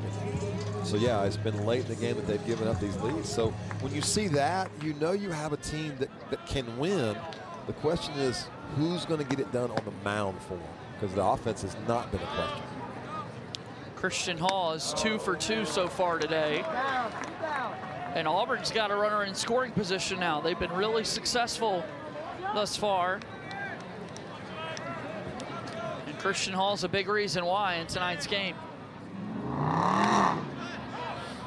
1-0 breaking ball, good pitch. That's where Combs, if he's done anything really well, done a lot of things, but the breaking ball has been the difference maker. These big, strong left-handed hitters, keeping them off balance, throwing breaking balls for strikes. But he flips it again here, too. 1-1. Called strike, and it's 1-2. Crowd doesn't like it. Pretty good pitch. One of the first few changeups we've seen. Pretty good pitch. Maybe a little low, but a pretty good pitch. Irish runs at second. It's Bobby Pierce at first for Auburn. A 1-2 pitch to Christian Hall is up for ball 2. And these guys have proven, JJ, if you're going to be successful, you better pitch there. I mean, you better pitch there, and you need the umpire to give you the bottom part of the strike zone because the middle has been painful so far. Hall awaits a 2-2 pitch and chases after it. Slugfest has at least come to a pause. I don't know if it's over. I got a feeling there's some home run coming somewhere the rest of the night, but at least for the moment, the slugfest is on hold. Yeah, don't get too bored out there, offensive folks. Don't leave us. Come back quickly. Dreiling fouls this one off. It's 1-1. Both guys are doing a good job of mixing their breaking balls. Mixing their breaking balls, getting ahead in the count. Myers did it there with a 1-0 count.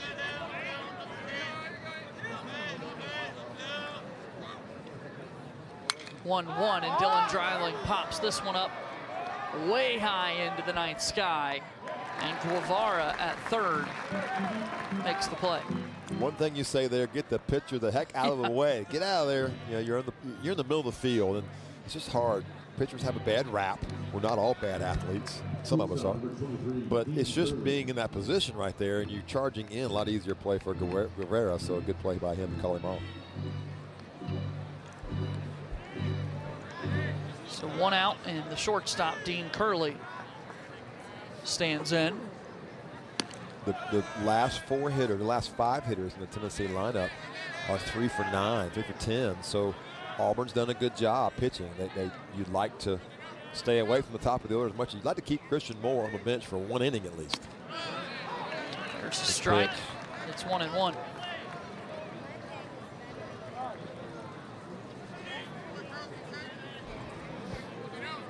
Love what Carson Myers is doing. He's just taking command of the game by throwing strikes. Curley hits this one foul into the right field seats. This will be a guy you hear a lot from.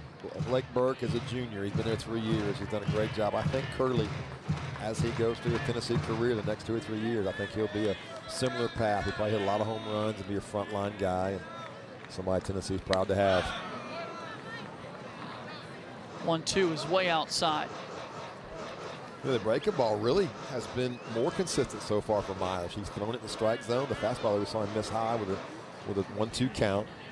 For the breaking ball here down, Ike Irish is asking for it in the dirt. That's where he got it. Good job of hitting by Curley. Foul it off and ruin it. Still 2 balls and 2 strikes. Again, Dylan Watts started the game for Auburn. It was his first start of the year. Carson Myers has started 6 games this season, but comes in out of the bullpen on this Friday night and has looked good since he's entered. Yeah, he sure has. 2 high-energy catchers, Cal Stark and Ike Irish. It really all starts there. I mean, that's why you see so many managers in professional baseball with former catchers. They just see the whole game and they run the whole game. Both these guys back picking from Stark and Irish asking for pitches and pumping his fists and doing all he can to motivate these pitchers. 2-2. Hit to second. Caden Green will stay with it. There's 2 quick outs here in the 5th. Next Friday on the SEC Network, Ole Miss hosts. In football, they have something, what do they call it? But the Egg Bowl. The Egg Bowl. Is there a name for the baseball series? I don't know about. Good pitch there. Dalton Bargo checks at this one. It's 0-1. It'll be packed regardless. Yeah. 15,000 plus watching that series. 0-1, 2 out, and it's ball 1.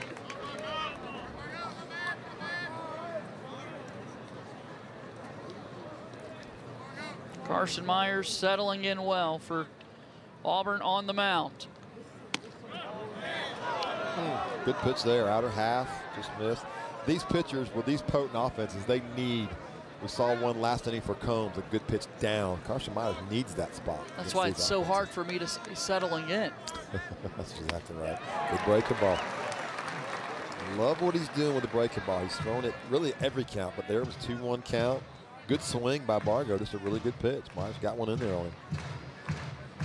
2 balls, 2 strikes, 2 outs. Lefty-lefty matchup. Here comes Carson Myers. There's a swing and a miss. Bottom 3rd of the order here for Auburn.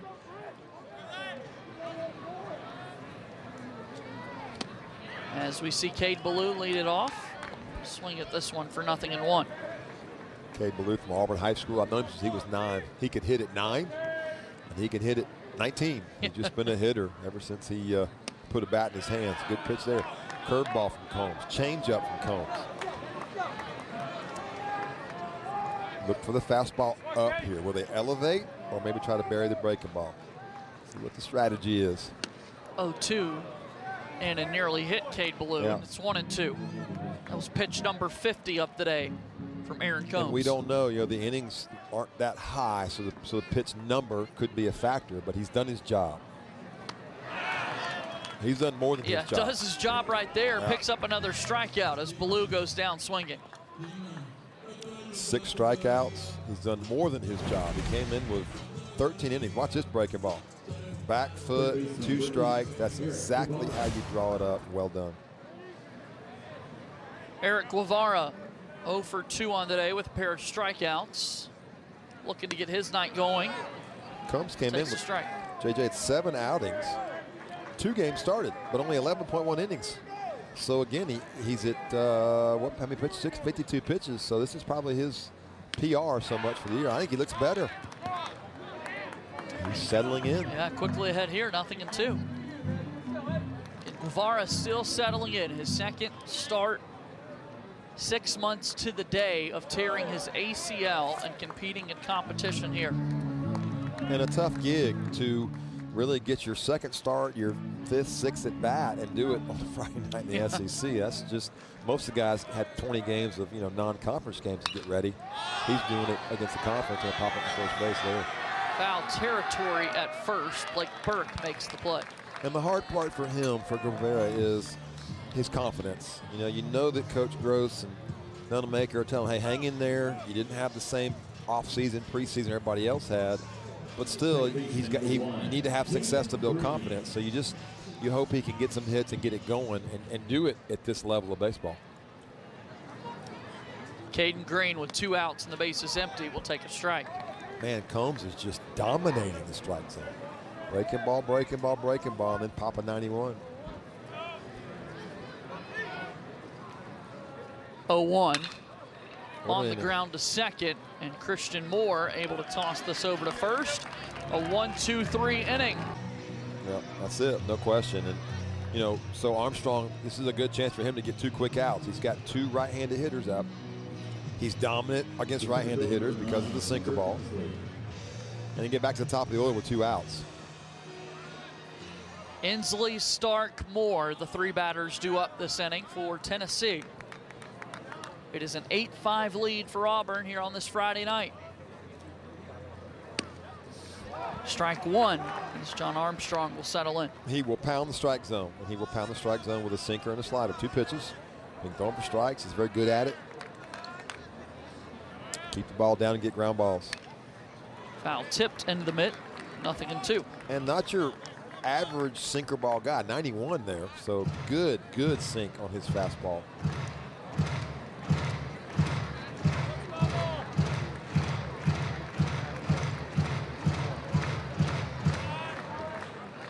No balls and 2 strikes. 0-2 pitch to Inslee. Called 3rd strike. Big one out of the bullpen for John Armstrong. It's what you call paint the black. JJ, watch this fastball. Ike Irish, boom, does not move. Little late life, back over the plate, really good pitch. Glove side location for a pitcher depends on rhythm. You don't rush a pitch, you can finish well, you can extend out. That's what he did, made a good pitch.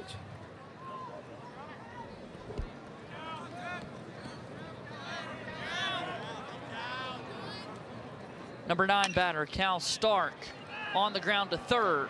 Guevara has it for Auburn in a low throw that Murray handles. And look at that, 2 quick outs. Yeah, it was a really good read, and John, Armstrong is doing exactly what Auburn needed him to do, get 2 ground balls, right-handed hitters.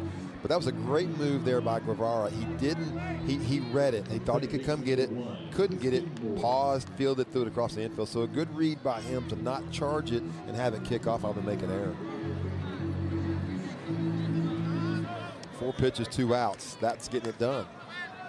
A little more like it, JJ. Thank you very much, you offensive people. And back to the top of the order for Christian Moore, who's 2 for 3 today, including a big home run in the 2nd inning.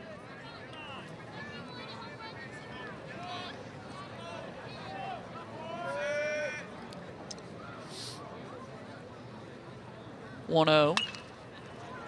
Boy, does he swing the bat. Yeah, foul. He does not get cheated.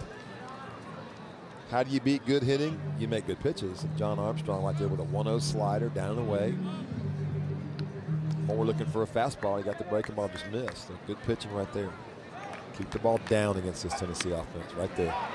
That's where you can do it. And it's 91. This is a power sinker.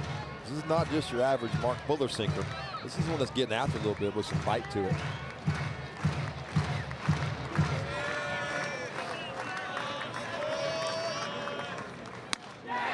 There's a swing and a miss. John Armstrong with his second strikeout. Doing a great job. And then you see Auburn's pitching staff as well. They come in, commanded the breaking balls, gotten ahead in the count, done a great job. A little bit of everything, hadn't we? Mainers takes this one 1-1. Here's our game summary. A lot of work from the top 4 orders for Tennessee, and it's been Aaron Combs who's been excellent here in relief. Total control of everything he's doing. 6 punch outs, throwing the best, a big hit for Auburn. Big hit for Mason Mainers. Down the right field line, Mainers wants extra bases. He'll slide in safely, a leadoff double.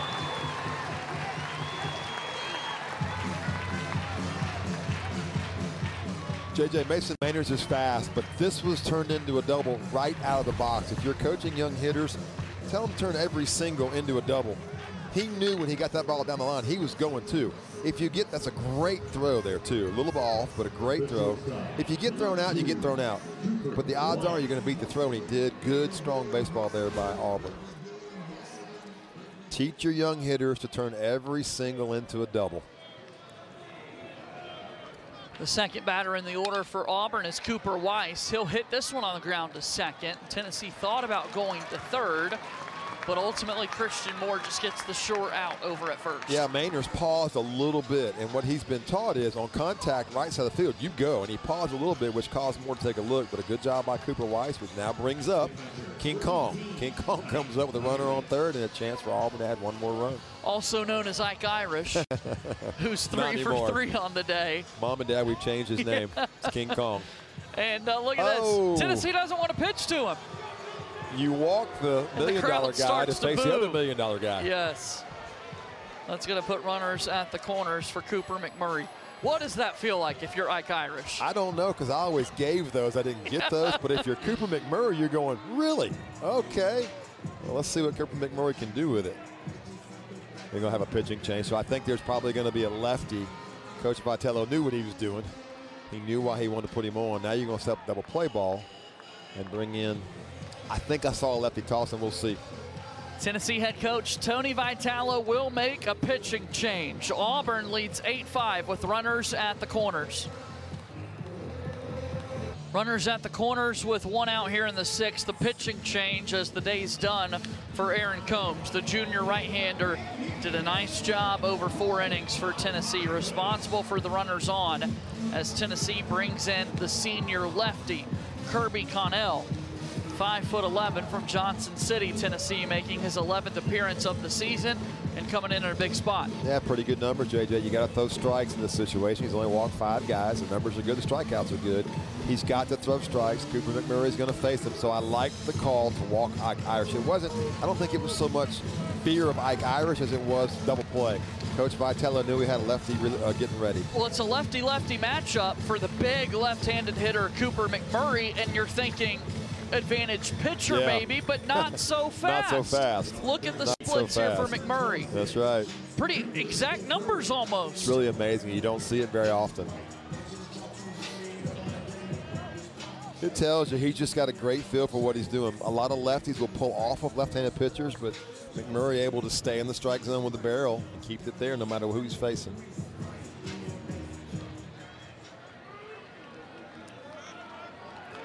McMurray's already got a hit tonight and a run scored. A chance to drive in the 9th run of the game here for Auburn. Connell throws a first pitch strike. Well, 10 times out of 10, you're going to see a first pitch break him on this situation. You just know he's sitting on the fastball, and you have to throw it for a strike, and Connell did.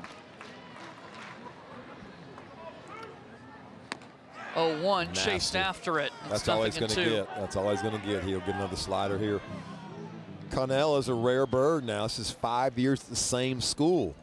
You know my thoughts on the transfer portal. This guy's been at Tennessee for all 5 years. Well done by him. McMurray hits one deep to center.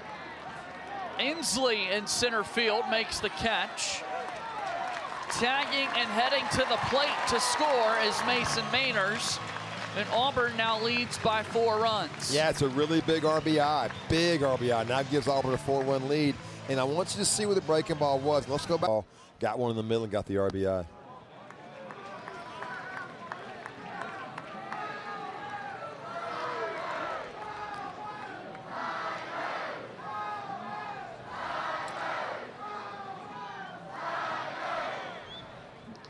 .0 pitch to Pierce.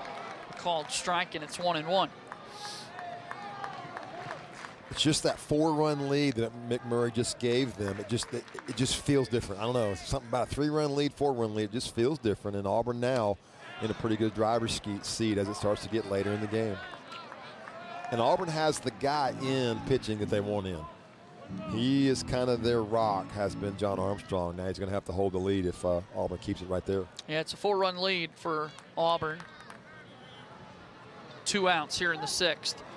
Ike Irish takes off towards second. Tennessee gets caught up, and Ike Irish is safe.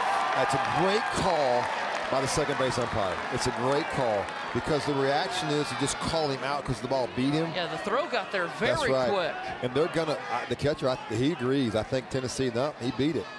Ike Irish did a great job, and give kudos there to Jeff Wright, the umpire, for not just assuming he was out because the ball got there first. For a passive approach there by Moore. The call is safe at second base stands. Tennessee has used 1 challenge. They have 1 remaining. Tennessee loses a challenge as the call stands. Another look. Christian Moore fields. See where Moore is? He's kind of away from the bag and kind of went with him a little bit instead of slapping the tag right on him. See if Auburn can make that hurt. So Could Auburn's be a big got a runner play. in scoring position. Could be a big play here, JJ. Bobby Pierce able to get a 2-out base hit. Auburn has done a nice job tonight with runners in scoring position. 1 and 2 to Pierce. This one's low and inside for ball 2. When you're a base runner at first and you get picked off by a left-hand pitcher, you're taught to go. And Ike Irish went. Don't stop. Don't get the run down. Run and try to make them throw you out. And he beat it. So good baseball there. 2-2. Inside, ball 3. And the home plate umpire there, and Seth Buckminster, says that actually hit Bobby Pierce. So he's going to be given first base. And now Cal Stark wants a review, and they're going to review it. That time he said, give it to me. So they're going to review it now. A little while ago, Cal Stark said, Tennessee is challenging the ruling of hit by pitch. So Tennessee could use both of their challenges right here. This is 2 challenges in the span of 2 or 3 pitches. But I'm going to go with Cal Stark because he caught it, right? He knows better than anybody what happened. Yeah. Near that back foot for Bobby Pierce. And Bobby Pierce didn't really move. I'm going with Cal Stark. Take a look at this. He caught the ball. No, didn't touch it. So Bobby Pierce will come back. So the great thing about the SEC now is there's no more leaving the field. If you're wondering what's going on, the umpires now have the earpiece. The home office reviews it. They make the call. And it just makes it flow so much better than having to leave the field, watch it underneath the hood over there. So much cleaner. SEC does everything pretty well. As the head coaches Butch Thompson for Auburn and Tony Vitalo look on, play is under review whether or not Bobby Pierce was hit by the pitch. I mean, the guy yelling for the review is the guy that caught the ball, right? I'm going with him. Yep. And I did find it interesting, Bobby Pierce never really moved. He didn't act. No drama, no hopping around. There's Bobby Pierce standing on first. We'll wait and see if he's got to head back to the batter's box. Ike Irish having conversations with the middle infield for Tennessee, saying we just were in review. Yep. And you see that a lot in baseball. There's just so many games. These guys all play summer ball together. They know each other. So it's almost like a friendship. Even though I'm trying to beat you, I'll talk to you a little bit. The call on the field of hit by pitch is going to be overturned. The batter will come back up to the plate. So there it Tennessee is. has 1 challenge remaining. Successful challenge this time from Tennessee. It did not hit Bobby Pierce, so it'll be a full count. I'm 2 for 2. I haven't used any of mine. I'm good up here, JJ. Bobby Pierce throws the batting gloves back on, grabs his bat. All right, so can Kirby Connell now make a pitch? He's shown a really good breaking ball. It's a 4-run lead by Auburn. It's starting to get a little bit late. That run out there, Ike Irish, again, they're all big. It's kind of a strange statement to say, but it's just another big RBI for Auburn in desperate need of a win. Full count to Bobby Pierce. The 3-2 pitch. Hit well my to goodness. left field. Bobby Pierce just foul. Oh, that was going to be one you have to write up. You have to write a story about that one. It didn't happen, but man, oh man. Big swing there. Got the breaking on the ball payoff down and in. pitch. Yeah, I got the breaking ball down and in. A year ago, Connell was one of their best relievers. Had a great year, pitched in the College World Series. He can make a big pitch here. Another payoff pitch, and this is a walk. So now Bobby Pierce will go back to first. And runners are at first and second with 2 outs for the Auburn Tigers.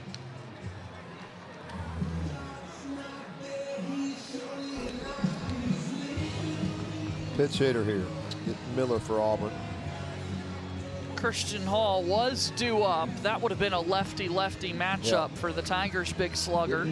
Yep. Instead, Gavin Miller will be the pinch hitter here for Auburn. Well, and why not? You know, Coach Thompson, Coach Gross using their bench. You got a chance now with one big hit to really stretch this thing out and feel a little better about your lead. So, yeah, go with the matchup. And Gavin Miller's played a lot of baseball for Auburn this season. First pitch to Miller. Throw back down to first, and Pierce is safe. A back pick once again from Cal Stark. I'm going to have to get Cal Stark's autograph.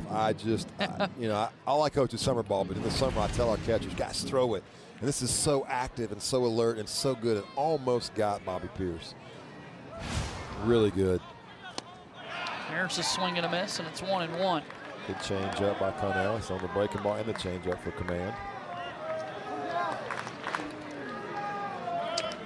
Auburn pinch hitters 7 for 9 since March 23rd, 2 homers. Here's a chopper back to second. Christian Moore fields and wins the foot race to the bag. Auburn adds their... The advantage in this situation. See what John Armstrong does. First pitch and a big Throw swing right by him. from How about Burke. that? 91, Bayou. I mean, that was just electric. That was power on power, and John Armstrong won that pitch. We saw John Armstrong come in the 6th inning for Auburn, now pitching his 2nd inning. Backs It's up 1-1 count with a changeup. Nixon there. Burke, like Irish, he doesn't get fooled. That was a good changeup, and he never even thought about it. So he's very balanced. Takes a strike. It's 1-2. Another good changeup. So you double up. You miss with the ball. Come back and throw it again, but a really good one there. A tough spot down the way. Good pitch by Armstrong. Armstrong had 2 strikeouts in the 6th inning. Blake Burke belts one right center field at the warning track. Cade Ballou able to make the catch. He That got ball it had some enough carry to in. it. It did, JJ, but he got it enough in to not let him get extended. And, man, that one had some rain coming down with it, but he did get him out. Good pitch and a good sequence by John Armstrong right there against an elite electric hitter. So here is Reese Chapman, who came on as a pinch hitter back in the 4th inning. He lined into a double play. So this one's inside for ball 1. What sets Armstrong apart, he's not a one-dimensional, can only get righties out sinker ball guy, is the power fastball, but the command. He's throwing 3 pitches. Slider there, he missed, but threw a change up to Burke twice. He commands 3 pitches, and there's the change up again, a really good change up. That's the difference. That's how he offsets the left-handed hitters getting a little better look from a right-handed lower slot as he mixes his pitches. Good pitching beats good hitting, JJ, any day of the week. Every sport. You do a lot of softball. I'm sure you see the same thing. Oh, yeah. Good pitch. I don't care who comes in, hitting how many home runs, whatever they do. You make pitches, you change speeds, you get ahead in the count, you win most battles in the box. 1 ball and 2 strikes. The 1-2 pitch. There's a swing and a miss. A strikeout of Reese Chapman for the 2nd out of the inning. 93. 93. And if you're Coach Thompson, Coach Tieford, the way he's throwing right now, he's out there. It's his ball game. They've got a really good closer with Will Cannon, but at this moment, John Armstrong is in cruise control, and it's his ball game. This Auburn pitching staff has retired 10 straight batters. Isn't that See amazing? Kavaris Tears Against this offense. step into the batter's box. Big 3-run homer for Tears in the 1st inning.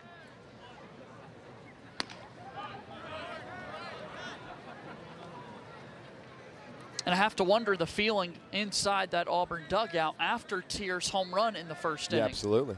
Absolutely. Been there.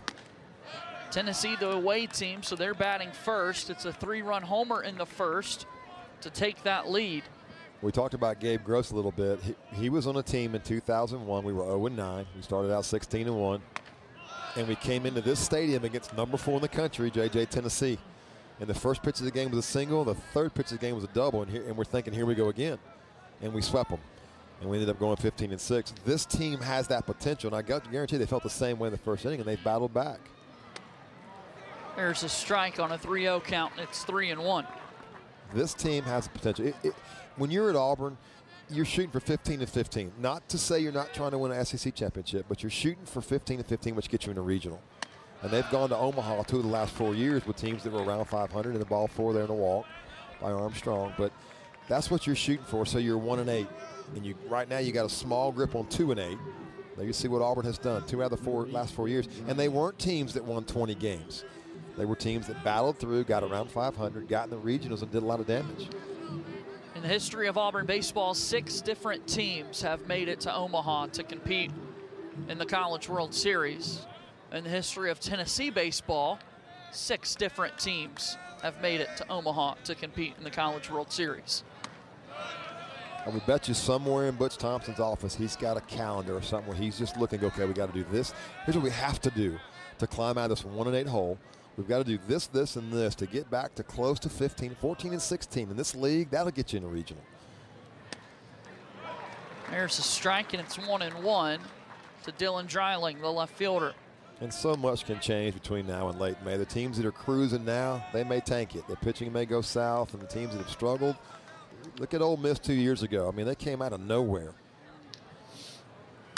Won 10 games in a row down the stretch after really finishing towards the bottom of the West and struggling, and then won a national championship. It's a gauntlet to go through SEC play. Auburn was in College Station last weekend, swept by the Aggies of Texas A&M. A weekend ago, Tennessee hosted Georgia and took 2 out of 3 in that series. Game 1 of 3 between these two teams this weekend. And Auburn's got a 9-5 lead here in the 7th inning. When you're in this league, you're almost glad to see regional play come because you don't get beat up quite as bad. Now, if you're John Armstrong here, you're kind of playing around with fire. You just don't want to give this Tennessee team any more free bases, need to make pitches. The 2-2 pitch is fouled back. It stays 2 balls and 2 strikes. Dreiling, one of those guys we talked about, they have 4 guys with double-digit home runs. The only team in the country that can say that. They all came in with 10. He's one of those guys, 10 home runs, 352 batting average. They hit. They do strike out some, but the batting average and the home run numbers in the top of the order, really, really good. Tennessee looking for that next big swing. They've got a runner on first with 2 outs here in the 7th. Chopper back in play. Ike Irish fields and throws over to first for the out. It's the 7th inning stretch between National champs have been the SEC, and that's why. And Auburn playing in the SEC. It's their 4th SEC series this weekend, and Auburn's playing a ton of top 10 teams. Yeah, and I promise you there's no panic in Butch Thompson. He's just been doing it too long. I mean, he's 30 years, Mississippi State pitching coach, Georgia pitching coach, here now for 9 years, and there's just been adjustments. What can we do to win the next ball game? So far tonight, so good. A couple of offensive changes with Guevara coming in at third, starting a new pitcher in Watts. Didn't work great, but Myers came in and has settled things down, and now John Armstrong throwing great. So adjustments, not panic. Cade Ballou chases after this one. And it's a strikeout. Are you sure? Coach Thompson thought that ball might have bounced. Let the umpire know about it. It was in the dirt. I agree. That ball got some dirt, and it's supposed to be a pick it up, throw it to first. He called him out real quick. I think Coach Thompson's right. Going to review. Yeah, he's going to review. I agree. I think it's a great review. And Cade Ballou made it to the bag. Now he's back in the dugout now, but he made it to the bag. Not sure can we review this, JJ? I don't know. After he's already gone back into the dugout. Yeah, I'm not sure. I don't know. This is the conversation between Butch Thompson and home plate umpire Seth Buckminster. We've already seen Tennessee challenge 2 different plays. I saw Coach Thompson ask Cade Ballou when he went back to the dugout. He asked him and very quickly spun around and yelled timeout. That's when he kind of reacted. Yep, that's right. I guess Buckminster gave him the answer he wanted, or maybe not. Eric Guevara steps in and takes a strike. It's 0-1.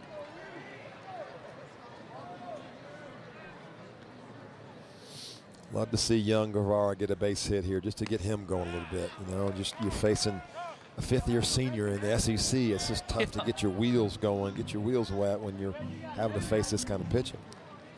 No preseason in January. He was not playing and swinging like everybody else was. Down on strikes is Eric Guevara. And that's the 2nd out of the inning. You don't want to use the word not fair, but it's not fair. I mean, this is a nasty changeup here with 2 strikes to a young guy who's trying to learn how to hit in this league and really trial under fire, right? Trial by fire, so to speak. And it's Caden Green, the number 9 batter in the order for Auburn, also in the midst of an 0-for-3 night, looking to turn that around. Pick up a 2-out base runner here for Auburn. Been a little bit of a revolving door at second with Fabian playing some second, Hernandez. Nobody at second base for Auburn has really hit well. They just haven't swung the bat well there. And Caden Green hit a home run last week at A&M. He hit one the week before against Troy up in Huntsville. He's had some good at-bats. They're just trying to find something offensive, I think, and rotate guys at second base. Green fouls this one off. It's 0-2.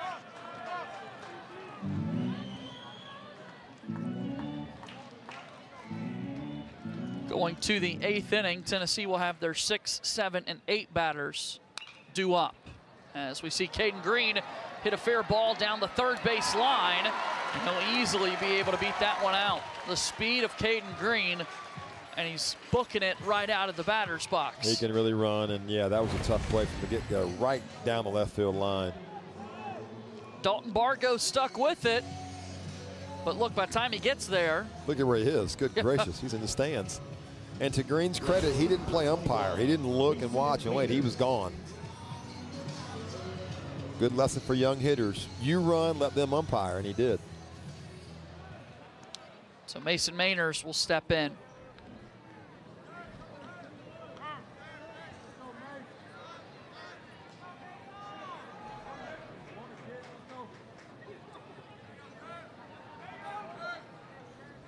One pitch. There's a strike. LSU goes to Fayetteville last week and gets swept. They've come back now and they beat Vanderbilt today 10-6. So this league is just, it's wild. You go out to Fayetteville and get swept, come back to your own place against the number 7 team in the country. Now you've won 2 games. LSU, of course, the reigning national champions. SEC baseball knows a thing or two about winning national championships. Sure do. 4 of the last 4. 0-1, bunted back foul by Mainers.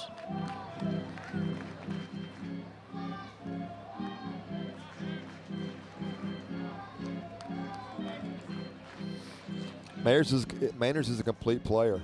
He's got the 6 home runs. He's got some RBIs. He can bunt. He can run. He's a really good addition in this transfer portal world we live in from Jacksonville State. He's been a good player for Auburn. Settled in at the top of the order. Fouls off another pitch. It stays 0-2.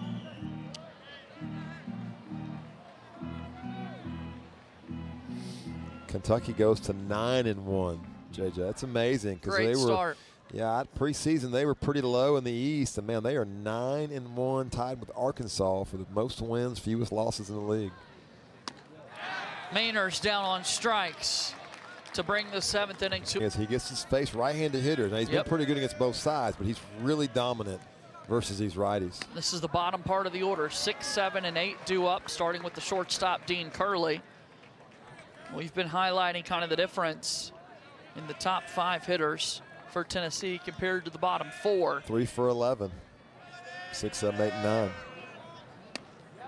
And Armstrong very quickly ahead, 0-2. It's such a funky throw in motion, and I don't mean that bad. It's deceptive. It's not what you would teach. It's just hard to pick up. And again, it's not 82 with sink. It's 89 to 91, 93 last inning. Watch how quickly the ball gets out of his hand.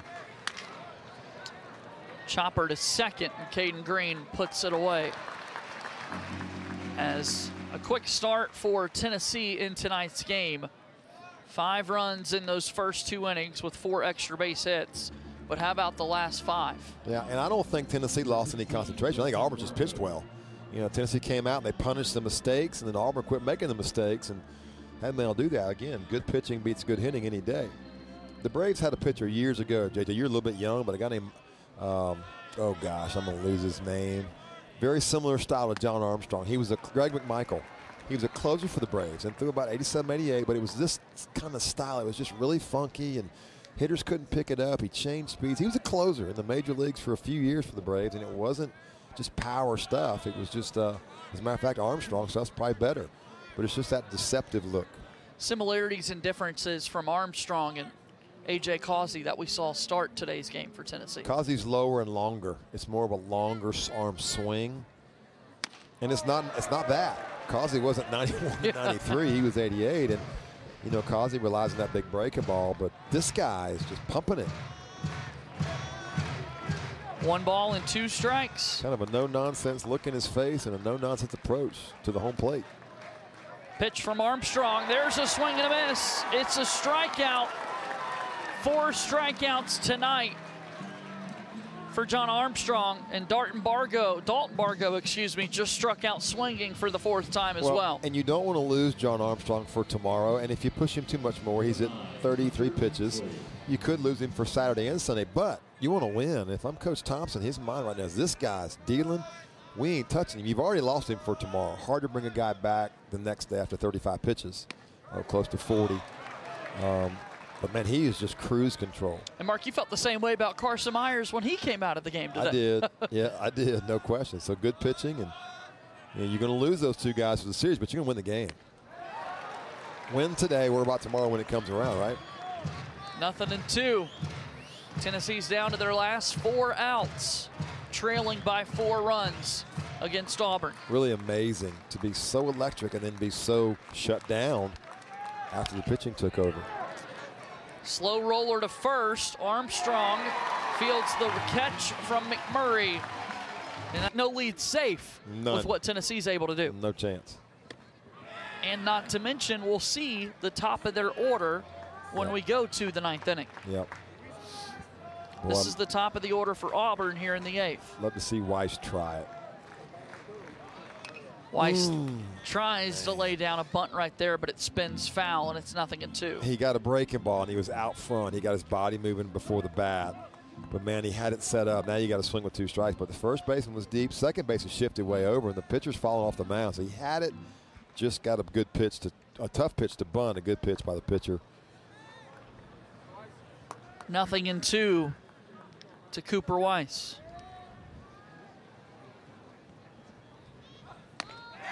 And down on strikes. 3 pitches and a strikeout for Chris Stamos. Interesting watching Stamos. You see the pitch first, fastball up and away. Great location. Arm side fastball, tough to get to if you're Weiss. But you see him looking at his watch. So another thing we talked about a little while ago, Ike Irish was having earpiece problems, radio, but this is the watch. So Tennessee, excuse me. Ike Irish swings at the first pitch over to first. It's the second baseman Moore who fields, and Stamos covers the bag to beat Ike Irish in a foot race there. I think these guys have the earpiece and the watch, so they can choose from one or the other. But you see Stamos there using the watch. You see Ike Irish hustling. Almost a deke here by the first baseman, kind of a reach out there for Burke. Getting Moore's way, but a good play by him. A good job by the pitcher. We fairly rarely see a 4-1 put out in baseball, but we just saw that. Yep. I think Burke probably got called off last minute by Moore. Get out of the way, brother. I got it. Here's Cooper McMurray. Sees this one low and away. Be a good feeling for Tennessee to make quick work of Auburn here in this 8th inning. Yeah, we have. We've had some good quick innings and good solid pitching since the 3rd. Fouled back by McMurray. It's 1-1. Isn't it funny how it happens? I mean, it's been as dominant pitching as it was dominant hitting, but it's been 6 innings of dominant pitching, and it's been 2 innings. It was 2 innings of dominant offense. Just shut it down on the mound, both teams. 2-1 the count.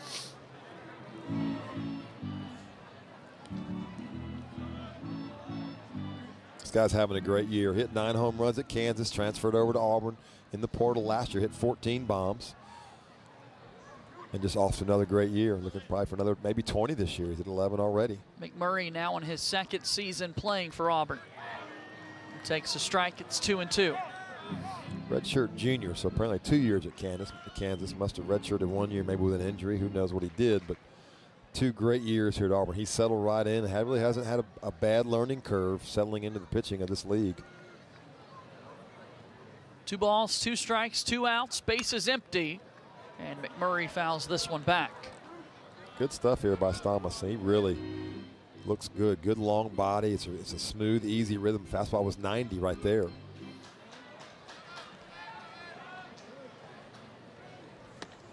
Swing and a miss. McMurray is down on strikes, and that brings the 8th. Cannon Peebles will pinch hit, left-handed bat. Coach Vitella using his bench, trying to get something going here. 3 more outs, and they go to 5-5 on the season. Peebles, Moore, and Burke are the 3 batters due up. There's some professional scouts here tonight, JJ, and I hope they hung around. This guy right here, John Armstrong, can pitch in the big leagues. He's a specialty guy. You hear so much talk about scouts now, they look for 95. Well, it's not 95, but it is just, the hitters don't see it. They don't get good swings, good looks. It's complete. He's strong. This guy pitches in the big leagues. He finds a role, and he pitches a long time.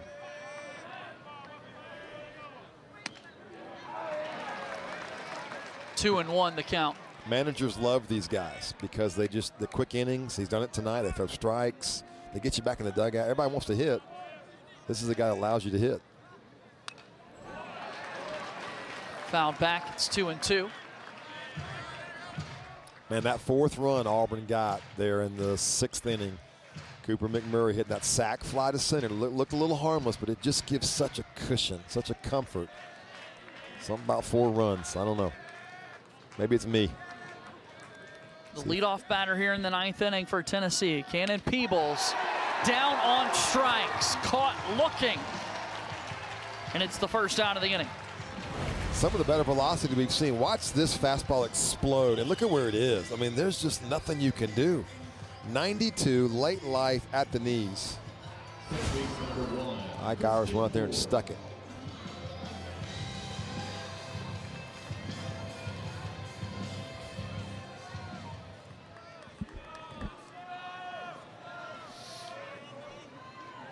Christian Moore, the leadoff batter for Tennessee, takes a strike. It's 0-1.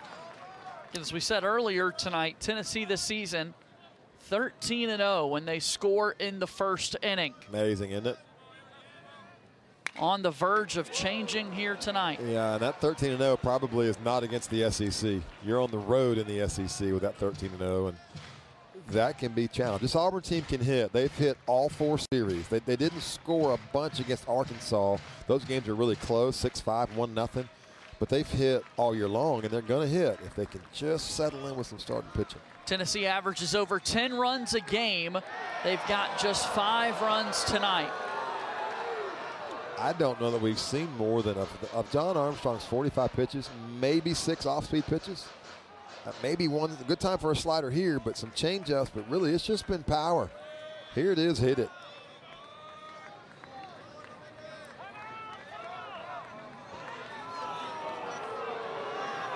Have to kind of play something in my eye when you get close to getting a strike called on you because you're using the clock. Look at John Armstrong with that pitch breakdown, just throwing strikes. Yeah, and just fastball dominant too. Why not? This kind of fastball, let's go get it. There's the slider. That was nasty.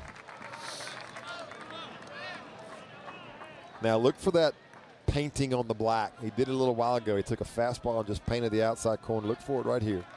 91 on the black. See if he can keep Ike Irish. They call it throwing dime. See if he gets a dime right here. Hard hit ball to short. Cooper Weiss fields and throws over to first for the second out. That's the first chance tonight for Cooper Weiss. The Auburn shortstop's kind of bored. Yep. But gets a chance there, and now Tennessee is down to their last out. You don't really want to face Blake Burke anytime, but you don't mind facing him with 2 outs and a 4-run lead in the top of the 9th inning. It's not quite as painful.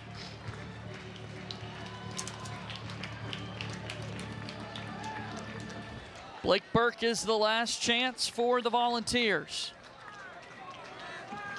First pitch to Burke is a strike. Guarantee you Tennessee hitters are going to go back to dugout and say, we don't want to see that guy again. Once is enough. And at 50 pitches now, he probably is done for the weekend, but he's done a heck of a job. Swing and a miss, nothing in 2. Tennessee now down to their last strike. Nasty slider, got it down and in. See if he throws it again to the back foot to finish the game off. No balls and 2 strikes and 2 outs. Burke with the base hit the other way.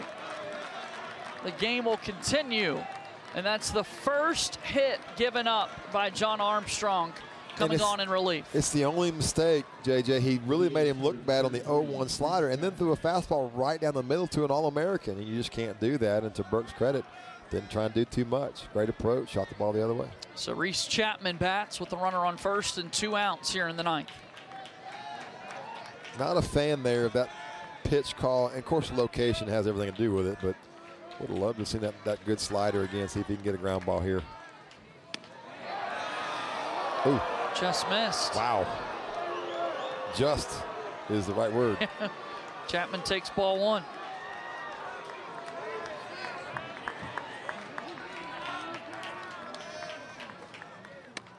There's a strike. Auburn not holding Burke at first. No need to. You got a doubles threat with left-handed hitter, and you're up by 4. So if he wants to steal the base, he can.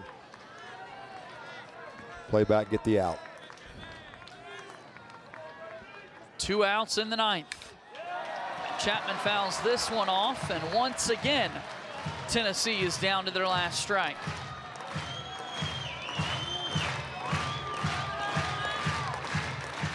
Runner on first, 1 ball, 2 strikes, 2 outs here in the 9th inning. Auburn looking for their 2nd win in SEC play this season. And we see 1 miss outside. A little too emotional with a 1-2 slider, overthrew it, missed. Happens to all of us. This is where he's kind of been rearing back with the fastball, throwing it right by him tonight. Swing and a miss. Armstrong with the massive strikeout to pick up the win.